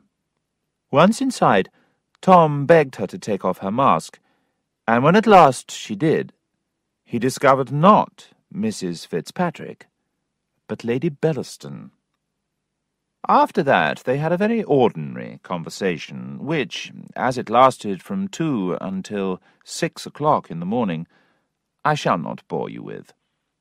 The lady then promised to look for Sophia, and they agreed to meet again in the evening. Tom returned to his lodgings. After a few hours' sleep, he called Partridge and showed him a banknote of £50, saying he could now repay his debt. Though Partridge was glad, he was also suspicious. As Tom was out all night, Partridge imagined his desperate master must have robbed someone. The reader must imagine the same, unless he suspects the generosity of Lady Bellaston. In fact, the money was from the lady. Though she did not give much to hospitals and churches, she did think that young men without a penny in their pockets needed her help. That evening, Mrs. Miller came home from a visit to her cousin. The cousin was expecting a baby. Her husband was out of work, her children were starving, and the youngest was very sick. When he heard this sad story, Tom took Mrs. Miller to one side and gave her his purse, asking her to spend as much as she needed to help these poor people. Mrs. Miller was amazed, cried, took £10, and said, "I already know one kind man in the world. Now I know another." Mrs. Miller then told Tom what Mr. Allworthy had done for her when her husband died. That evening, Tom met Lady Bellaston again.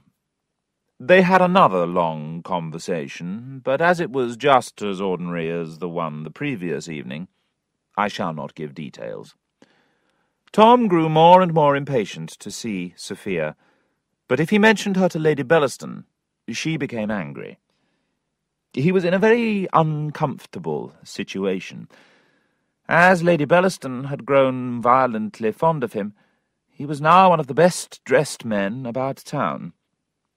He believed her when she said that Sophia was deliberately hiding from him, and he could not forget that if ever they did come together, her father would never forgive her. But even if he did not love Sophia, Tom could never love Lady Bellaston, as her generosity deserved.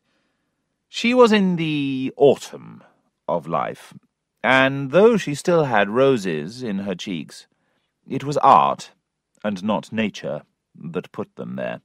The next afternoon, while he was trying to decide what to do, a message came from Lady Bellaston. The friend's house where she had been meeting Tom was not available, and they would have to meet at her own house at 7 exactly. Tom arrived at the house a little earlier than 7, and Lady Bellaston had not yet returned from dinner. He was waiting in the hall when the door opened, and in came no other than Sophia herself. Lady Bellaston had cleverly sent her to the theatre so she could be alone with Tom, but Sophia had not enjoyed the play and had left quite early. Sophia first went to look in a mirror. Behind her own lovely face, she suddenly saw Tom. Turning to him, she screamed, and he moved forward to catch her before she fainted. To describe their looks and thoughts at this moment is beyond my power. If you have ever been in love, you will feel in your own heart what passed in theirs. In the time they had alone, Tom returned Sophia's notebook and the banknote. Then he fell to his knees and apologized to her about what had happened in the inn at Upton. Sophia was very glad to hear that he had never seen Mrs. Waters again, but was angry that Tom had told people in the inn that he was escaping from Sophia's love. Tom, who was surprised at these words, was able to trace them back to Partridge, and swore more than once that he would put him to death as soon as he got home. Things were now going so well that Tom began to say some words that sounded like a proposal of marriage, when suddenly in came Lady Bellaston. "Miss Weston," she said, with admirable control, "I thought you were at the theatre." Sophia, who had no suspicions about Tom's reason for being in the house, explained why she had come home early. Then she said that the gentleman with her had returned her notebook. Both the ladies then thanked him, and Tom, playing a very complicated game, asked for a high reward. "It is, ladies, the honour of visiting you here again."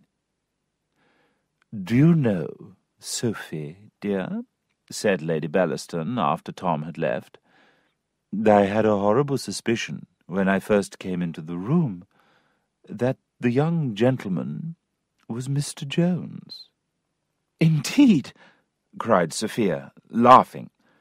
"Oh, Sophie, Sophie," cried the lady, "I can see by your colour that you still have Mr. Jones in your thoughts." "On my honour, madam," said Sophia, "Mr. Jones is as unimportant to me as the gentleman who just left us." "Then I promise I will not mention his name again," said Lady Bellaston, and the two ladies went to bed, each feeling rather clever. Sophia lay awake all night, but Lady Bellaston did not. She was enjoying her secret meetings with Tom, and next day she saw a way to remove her young rival from the scene. Chapter 19. Tom proposes marriage. Sophia had another admirer, an English lord, who had met her more than once at Lady Bellaston's. He had noticed her at the theatre, and was disappointed when she left early. Next morning he called to say he hoped she was not unwell. He stayed for 2 hours, and in that time he fell in love. Lady Bellaston was pleased to see her noble friend paying so much attention to Sophia. She took him to one side and said, Lord Fellamar, are you in love with my young cousin from the country?" "I believe I am, madam," said Lord Fellamar. "Will you tell her father that I wish to marry her?" "I will indeed," answered the lady, "and I am sure he will agree. But there is one problem. You have a rival." Lord Fellamar looked disappointed. "But," added the lady, "though she loves this rival, he is a beggar and a bastard.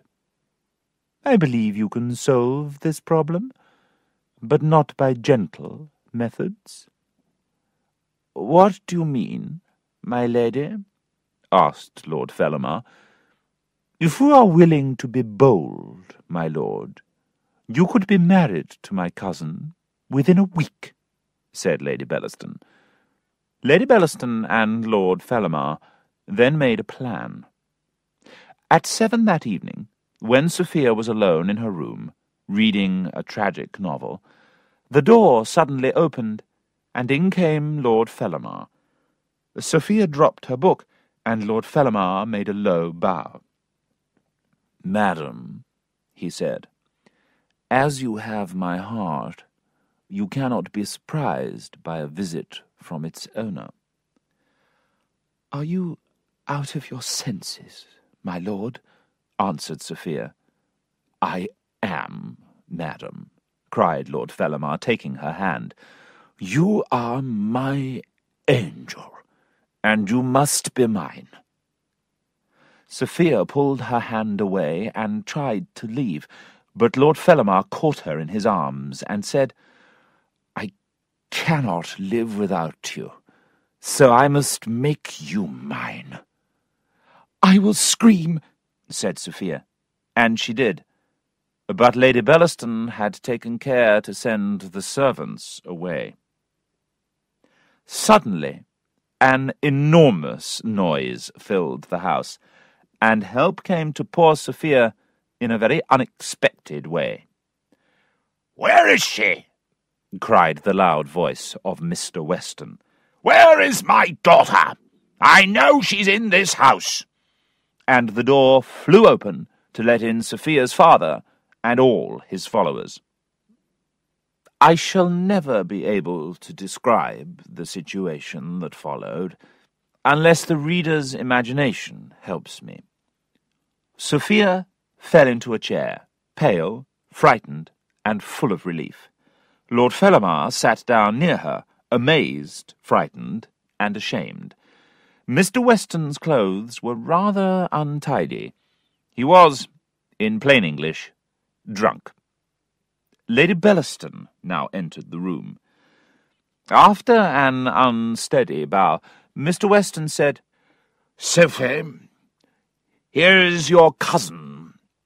In front of her, won't you tell me that you will marry one of the best young men in England?" "Sir," said Lord Fellamar, thinking Mr. Weston meant him, "I am the happy man who will marry your daughter." "You are a son of the devil," shouted Weston. "She will not marry you in spite of your fine clothes. Come, madam." And Mr. Weston rushed his daughter into a carriage and ordered it to drive to his lodgings. When her maid Honour tried to come too, he refused, saying, "No more escapes, Sophie. I will get you a better maid." Luckily, Honour knew where to find Tom, and she went straight to his lodgings to tell him what had happened. She had no idea how Mr. Weston had found Sophia or where he had taken her. In fact, Harriet Fitzpatrick had written to her aunt, Mrs. Weston, to tell her that Sophia was in London, staying with Lady Bellaston. As soon as she received the letter, Mrs. Weston told her brother where to find his lost sheep. He immediately sent word to Mr. Allworthy and Mr. Blifil, told his servants to get the horses ready, and set off for London, taking Mr. Supple, the priest, with him.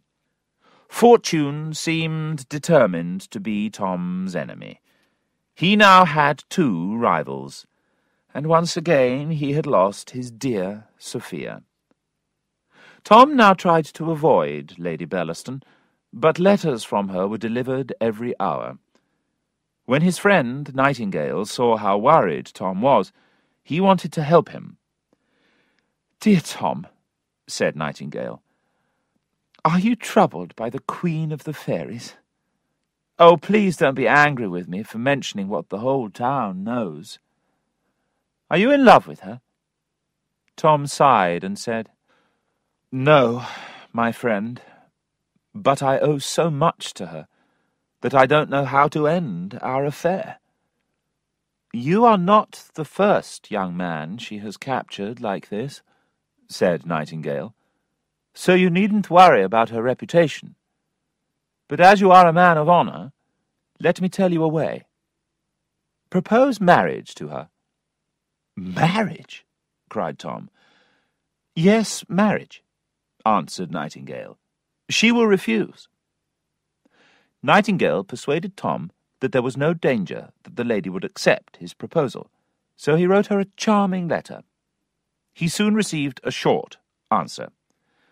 "Sir, I see your purpose. You wish me to put my whole fortune in your power. Do you imagine that I am a fool?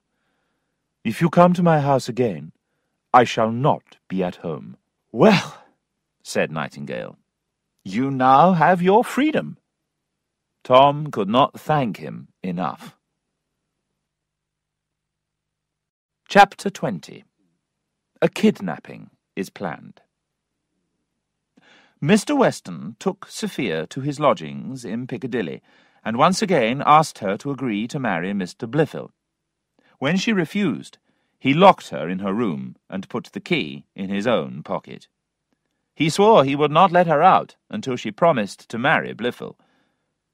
Lord Fellamar sent an apology to Mr. Weston and asked for permission to visit his daughter as a lover. The messenger took the opportunity to tell Mr. Weston about his lord's great position and fortune. To this Weston said, "Look, sir, my daughter's marriage is already arranged. But if it was not, I would never marry her to a lord. I hate all lords, and will have nothing to do with them." He then kicked the man out with shouts and curses. In her prison room above, Sophia also began to kick and shout. Her father immediately ran upstairs, unlocked the door, and found her pale and breathless. "Oh, my dear sir," she said, "I was so frightened by all that loud noise. What happened? Were you hurt?" "Just a quarrel about you, Sophie. All my misfortunes are about you. Come, do be a good girl. Blifil will be here in a day or two. Make me the happiest man in the world, and I will make you the happiest woman. You shall have the finest clothes in London, the finest jewels, and a carriage with 6 horses. I promised Allworthy to give you half of my property when you marry, and you shall have the other half when I die. You are my only joy on earth, my little Sophie." Mr. Weston had tears in his eyes, and so did Sophia. "Do you really wish me to be happy, dear father? Then let me marry nobody. Let me come home and be your Sophie again." "No, Sophie!" he cried in a voice like thunder. "You will marry Blifil. You will have him, even if you hang yourself the next morning." And he marched out of the room, leaving his poor, terrified daughter in a flood of tears. Mr. Weston had brought several servants to town with him, and among them was his favourite, the gamekeeper, Black George. Meals were taken regularly to Sophia's room, but she ate very little, So when Black George asked his master if he could tempt her with a little cooked chicken, Mr. Weston agreed. They went upstairs together. Mr. Weston unlocked the door, and Black George carried in her dinner.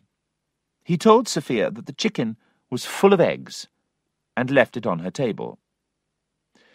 Sophia was very fond of eggs, so when she was alone again, she opened the chicken. It was full of eggs. There was also a letter, which had not been put there by nature, but as the result of a lucky meeting in the street between Partridge and Black George that morning. Sophia immediately tore open the letter and read it. It told her that her Tom loved her, that his arms were ready to receive her if she wanted to escape, but that if she decided to make peace with her father by forgetting her lover, he would understand. Now a new noise came from downstairs. Mr. Weston was arguing loudly with his sister, who had just arrived. "How can you lock up your daughter?" cried Mrs. Weston. "Have I not often told you that women in a free country cannot be treated like this? We are as free as men. You must let me take my niece with me to my own lodgings. These rooms are not fit for a woman of quality." Mr. Weston finally agreed. He did not want his sister to change her will and leave her wealth to somebody else. From her aunt's lodgings, Sophia managed to send a reply to Tom's letter.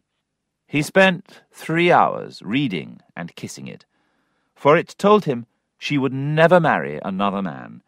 It also said she had promised her aunt not to see or talk to him. When Blifil arrived in London, Mr. Weston took him straight to see Sophia. To their surprise, her aunt was a little cool. She told them it was not polite to come so early in the day, and sent them away until the afternoon. Actually, she had another reason for delaying Blifil's visit. She wanted to visit Lady Bellaston, and find out more about the lord who wanted to marry Sophia.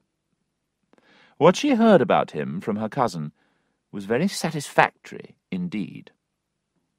Lady Bellaston now had every reason to hate Sophia, and she told Mrs. Weston a secret. "This will make you laugh," she said. "Would you believe that young Jones tried to make love to me? Look, here is a letter he wrote me." And she passed her Tom's letter with the proposal of marriage. "I am astonished," said Mrs. Weston. "Whatever did you do with this fellow?" "Whatever I did, I do not want him as a husband," laughed Lady Bellaston. "I tried that once, and once is enough for any reasonable woman. Please take the letter, if you think you can use it." When her cousin had left with the letter, Lady Bellaston received Lord Fellamar, who was still determined to win Sophia for himself. He told her about the way his messenger had been treated by Sophia's father. Lady Bellaston simply laughed. She told him the father was a country fellow, not worth worrying about. His sister, Mrs. Weston, would persuade him to accept the lord's proposal. The real problem was the young bastard whom Sophia loved. "Perhaps, my lord," she suggested, "you could find some way to remove him. Kidnap him, perhaps. Send him to sea. I could tell you where he lives, if you wish to know." Chapter 21. Mr. Weston sings for joy. It was now that fortune really deserted our hero. He received an unexpected invitation from Mrs. Fitzpatrick, who perhaps wanted to try what Lady Bellaston no longer wanted. By now Harriet thought herself safe from her husband, who had gone to look for her in Bath. But when she had written to tell Mrs. Weston where to look for Sophia, her aunt had told Mr. Fitzpatrick where to look for his wife. It was chance that brought Tom to Harriet Fitzpatrick's door just as her husband appeared on the scene. It was jealousy that persuaded Mr. Fitzpatrick that Tom had been making love to his wife, and it was temper that made him strike Tom on the head and pull out his sword. Tom was amazed, pulled out his own sword, and drove half of it into the gentleman's body. Now, it was Fitzpatrick's turn to look amazed. "I am a dead man," he cried. A gang of rough men rushed up to get hold of Tom. These were Lord Felamar's men, who had been following Tom, waiting for a chance to kidnap him. "Well, Jack," laughed one of them, "he's not going to see now. He's going somewhere worse when that man dies." Similar jokes were made about Tom until a doctor came to look at Fitzpatrick, and the police arrived to arrest Tom. The doctor said he believed Fitzpatrick would die, so Tom was taken to a prison. Partridge found him there next morning. He brought the news that Fitzpatrick was dead, and a letter from Sophia, which Black George had passed to him. It said, "My aunt has just shown me a letter which you wrote to Lady Bellaston. I never want to hear your name again. S.W." Fortune now threatens to see our hero hanged in public, and if our reader enjoys such scenes, I think he should book a seat in the first row now. This I faithfully promise. If he does not find some natural means to escape a sad end, I will not help him with unnatural means. You can trust me not to bring in gods, or spirits, or fairies. We must now return to Mrs. Miller's house, where Mr. Allworthy had arrived with his nephew, Blifil. Mrs. Miller wanted to change Mr. Allworthy's view of Tom, his adopted son. She told him how Tom had given money to her cousin. "He always speaks lovingly of you, sir," she said. "You surprise me, madam," said Mr. Allworthy. "You have not seen the side of him which shocks my nephew and myself." "I see only that he has enemies," said Mrs. Miller. "But what they say of him cannot be true." At this moment, Blifil came in from the street with an excited look on his face. "What do you think, sir?" he cried. "I'm sorry to be the one to bring such bad news. Mr. Jones, to whom you were so very good, has killed a man." Allworthy looked shocked. He turned to Mrs. Miller and cried, "Well, madam, what do you say now?" "I say, sir, that if it is true, the man he killed must be at fault. I never saw a man so kind and so sweet-tempered as Mr. Jones. He was loved by every one in this house, and every one who came near it." They were interrupted by a loud knocking at the door. It was Mr. Weston. "Neighbour," he cried, as he entered the room, "all this time we have been afraid of a young bastard, and now there is the devil of a lord, who may be a bastard too for all I care, but he will never have my daughter." It took some time for Mr. Allworthy to find out what Mr. Weston meant. Lady Bellaston and Mrs. Weston had been trying to persuade him not to refuse Lord Felamar's offer. When Mr. Allworthy understood the situation, he instantly told Mr. Weston that Sophia should never be forced to marry Blifil against her will. If she chose to marry the lord, he wished her every happiness in this noble marriage. "She will marry Blifil," said Mr. Weston, "for 3 reasons. First, is she not my child? Second, do I not govern my own child? And third, am I asking her to do anything for me? No, it is to make her happy." Blifil now spoke. "Mr. Weston is very kind to prefer me to Lord Felamar," he said. "While I would never wish to win his daughter by violence, perhaps her heart will be free when she hears that Mr. Jones is in prison for murder." What's that? Cried Weston. Murder? Is he a murderer? And is there any chance of seeing him hanged? I have never heard better news in my life. Tol de rol, tol lol de rol. And he sang and danced about the room. Several true friends now came to visit Tom in prison. First, the faithful Partridge came to tell him that Mr. Fitzpatrick was still alive. Then Nightingale came, with Mrs. Miller. "Even if the fellow dies," he said, "you will not hang. It was an accident, because he attacked you first." "Yes, he did," sighed Tom, "but I do not want to be responsible for another man's death. And there is something else that makes me miserable." "Come, come, Mr. Jones," said Mrs. Miller, who had heard from Partridge about Sophia's letter to Tom. "Things will be better soon. Mr. Blifil has no chance with the lady." Tom asked the good woman to take a letter to Sophia, which she did, and there were tears on Sophia's pillow that night. Chapter 22. The Truth Comes Out. Before we return to Tom, we will take one more look at Sophia.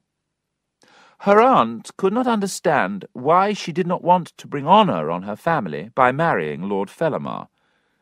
"Don't you want a noble name?" she asked. Sophia did not.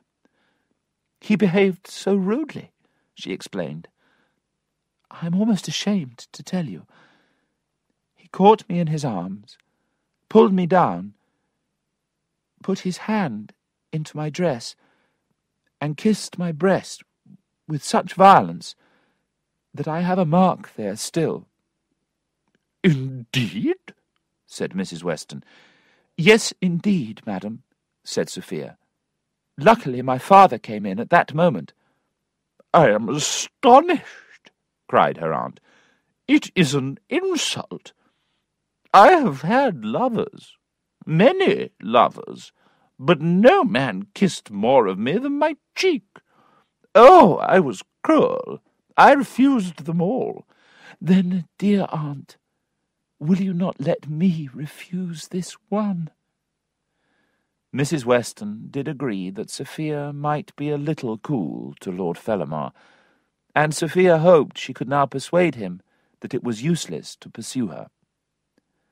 But an unfortunate accident happened, which made her aunt furious again. Sophia's maid saw Tom's letter and told Mrs. Weston. "Miss Weston," her aunt cried, "I hear you have received a letter from a murderer. I am disgusted. I shall return you to your father tomorrow morning." The next time Nightingale visited Tom in prison, he had some bad news. "I have heard," he said, "that the gang of men who saw you fight with Mr. Fitzpatrick are ready to tell the judge that you hit him first." "Then they lie," exclaimed Tom. "Why would they do that?" Mrs. Miller then arrived to say she had delivered Tom's letter, but when she returned for a reply, Sophia had gone. Tom said he now had no interest in life, and was ready to meet God. After his death, his name might be cleared. A guard then brought in a message from a lady who wished to see Tom. His friends left, and the lady was sent in. Tom was astonished to see that it was Mrs. Waters. The reader will remember that Mrs. Waters left the inn at Upton in a carriage with Mr. Fitzpatrick and his friend, and travelled to Bath in their company. As Mrs. Fitzpatrick had run away, Mr. Fitzpatrick took the opportunity to examine Mrs. Waters carefully, and he decided to offer her the position of wife. She accepted, and lived with him in Bath. Mrs. Waters had come to London with Mr. Fitzpatrick without knowing the reason for his visit. He had never mentioned a wife to her, and he had never mentioned the name of Jones. It was only when he was getting better that he told her the story of the fight. She had brought some good news for Tom. "By an amazing chance," she said, "I know the man you hurt, Mr. Jones, and I promise you that he is not dying. He will also tell the judge that he struck the first blow." This unexpected news made Tom very happy, and he enjoyed talking with Mrs. Waters for a little longer, and laughing about their adventures at Upton. Just after Mrs. Waters left, Partridge came into the room with a white face. He had been in the next room, listening. "Oh, sir," he said, "was that the woman you were with at Upton? Did you really go to bed with her? Oh, sir, may God forgive you. That woman was Jenny Jones. You have been to bed with your own mother." Tom became a picture of horror. For a time the two men stared wildly at each other. Then Tom begged Partridge to run after Mrs. Waters, but she had disappeared. Some hours later, a note came from Mrs. Waters. It said that she had just learned who he was, and she had something important to tell him as soon as she could see him again. It was now that Mr. Allworthy began to have some unexpected visitors. The first was Partridge. "You are a strange fellow," said Mr. Allworthy to the schoolteacher. "Why are you the servant of your own son?" "I am not his servant, sir," replied Partridge, "nor am I his father. And I wish, sir, that his mother were not his mother." He then told Mr. Allworthy the whole story. Mr. Allworthy was as shocked as Partridge himself. Then Mrs. Waters came hurrying into the room. "There, sir, is Jenny Jones, the mother of Mr. Jones. She will tell you that I am not his father," cried Partridge. "He is not," said Mrs. Waters. "You will remember, sir, that I promised you would know one day who the baby's father was. Now, if we may talk alone, I am here to tell you." Partridge left them, and she began her story. "Sir," she said, "you will remember a young man called Summer, who lived as a student in your house, and died very young. He was a handsome fellow, and very good-natured." "Indeed, I do remember him," said Mr. Allworthy. "Was he the father of your son?" "He was not, sir. He was the father of the child, but I am not his mother, and I am glad of it." "Be careful not to lie," said Mr. Allworthy coldly. "I did help when the child was born," she said, "and I put him in your bed. But the baby was your sister's child." "My sister Bridget?" he cried. "Can it be possible?" "Have patience, sir, and I will tell you her sad story." Mr. Allworthy listened with astonishment to the story of how his sister Bridget loved Summers, and how they hoped to marry, but were prevented by his sudden death. Bridget had then asked Jenny Jones to help her have her baby in secret. "But why," asked Allworthy, "did she carry this secret with her out of the world?" "I am sure she did not," said Mrs. Waters. She knew you loved her son, and always said she would tell you." "I must speak to her lawyer," said Mr. Allworthy. Now that busy fellow, Mr. Dowling, whose work took him up and down the country, was in London, helping Mr. Blifil with some business. Mr. Allworthy sent for him at once. When she saw him, Mrs. Waters looked surprised, but she said nothing. "Mr. Dowling," said Mr. Allworthy, "I have just found out that Mr. Jones is my own nephew." "Indeed, sir, I know," said Mr. Dowling. "Then why did you never mention it?" "Well, sir, as you did not mention it, I thought you wished to hide it from the world." "I did not know," cried Mr. Allworthy. "How could I?" "By reading the letter that I brought from your sister the night she died. The letter that I gave to Mr. Blifil." "Heavens," said Mr. Allworthy, "I never saw that letter." Mrs. Waters now spoke.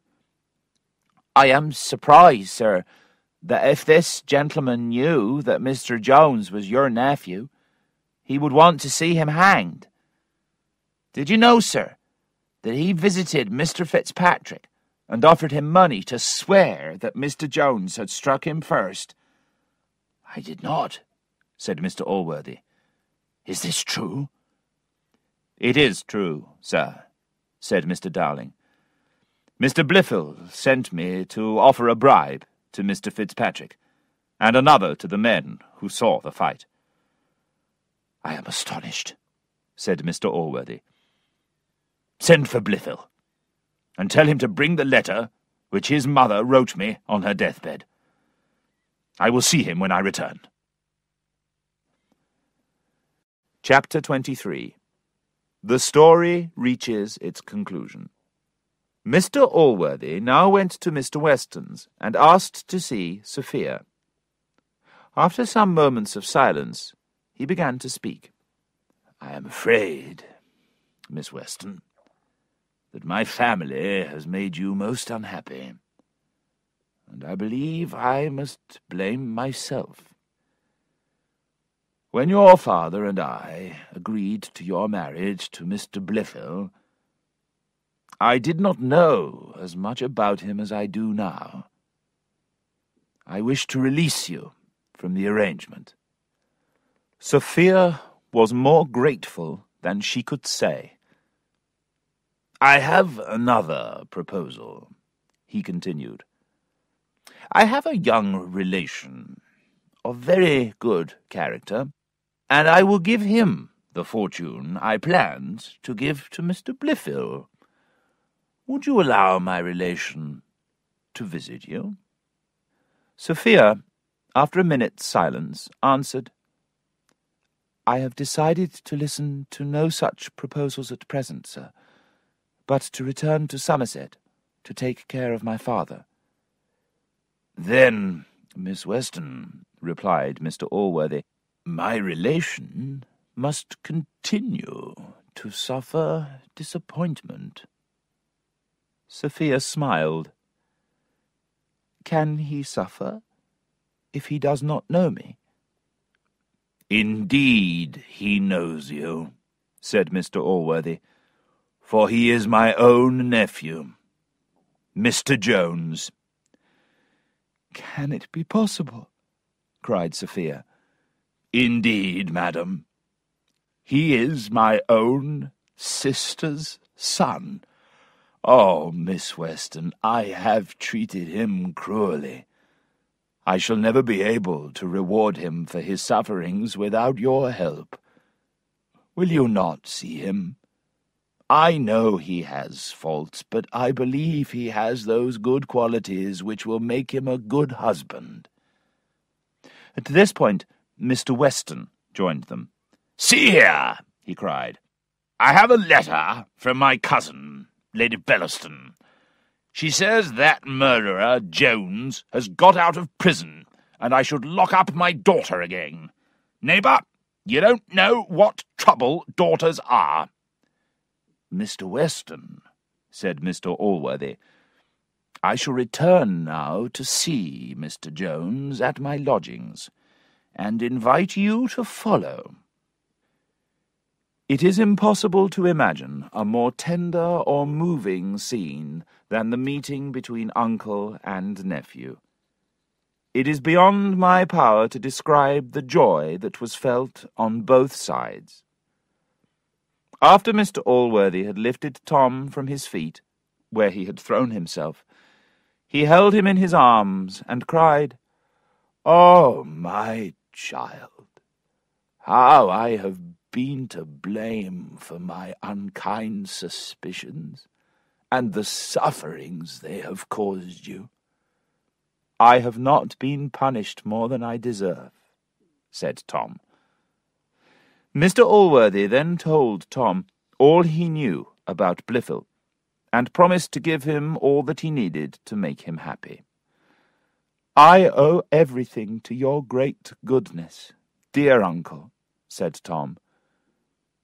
"But, sir, there is one sadness which I must confess to you. I have lost my angel." Here the conversation was interrupted by the arrival of Weston, who had heard the news from Sophia and could not wait to see Tom. "My old friend," he cried out, "I am glad to see you, with all my heart. All the past must be forgotten. We must forgive each other. I'll take you to my Sophie this moment." As Tom dressed for his visit to Sophia, Partridge was so full of joy that he made a dozen mistakes. "I always told you, sir," he laughed, "that one day you would have it in your power to make my fortune." Tom happily agreed. And now Tom went to Mr. Weston's with his uncle. He was indeed a very fine sight. Sophia had also dressed carefully, and looked so extremely beautiful that Allworthy whispered to Weston that she was the finest sight in the world. They all had tea, and then the lovers were left alone. It was strange that two people who had so much to say to each other when there was danger, and who so wanted to rush into each other's arms when there were barriers, were now quiet and still. They were now safe and free to say or do what they pleased, but they sat in perfect silence. At last Tom said, "Oh, my Sophia, you know all about me now. Can I ever hope for forgiveness?" "You must forgive yourself, Mr. Jones," she replied. "Then will you believe that my wicked ways are behind me now?" he begged. "I will never marry a man whose word I cannot trust," she answered. "Could you be faithful after what I know?" Tom took her hand and pulled her to the mirror. "Look there, my charming angel," he cried. "Look at that lovely face, that shape, those eyes, and that mind that shines through those eyes. There is my proof. For what man who has these could be unfaithful?" "Then perhaps, Mr. Jones," said Sophia shyly, "we could talk about marriage." "Say when, my Sophia," cried Tom. "Love is impatient." "Perhaps in 12 months, said Sophia sweetly, and Tom took her in his arms and kissed her with a passion he had never felt before.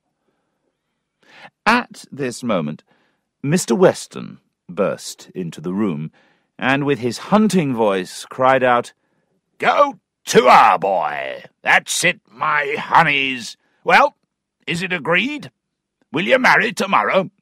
No, no, cried Sophia, not tomorrow. Yes, yes, cried her father. Will you disobey me? Then, said Sophia, if my father wishes it? Yes. Her father called Mr. Allworthy. Good news, neighbour, he shouted.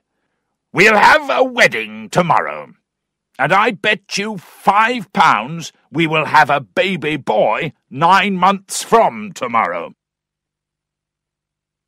And so, reader, all ended well for our hero, our heroine, and their faithful friends. And when Mr. Weston became the grandfather of 2 fine babies, a boy and a girl, he told the world that their childish voices were sweeter to him than the music of all the hunting dogs in England.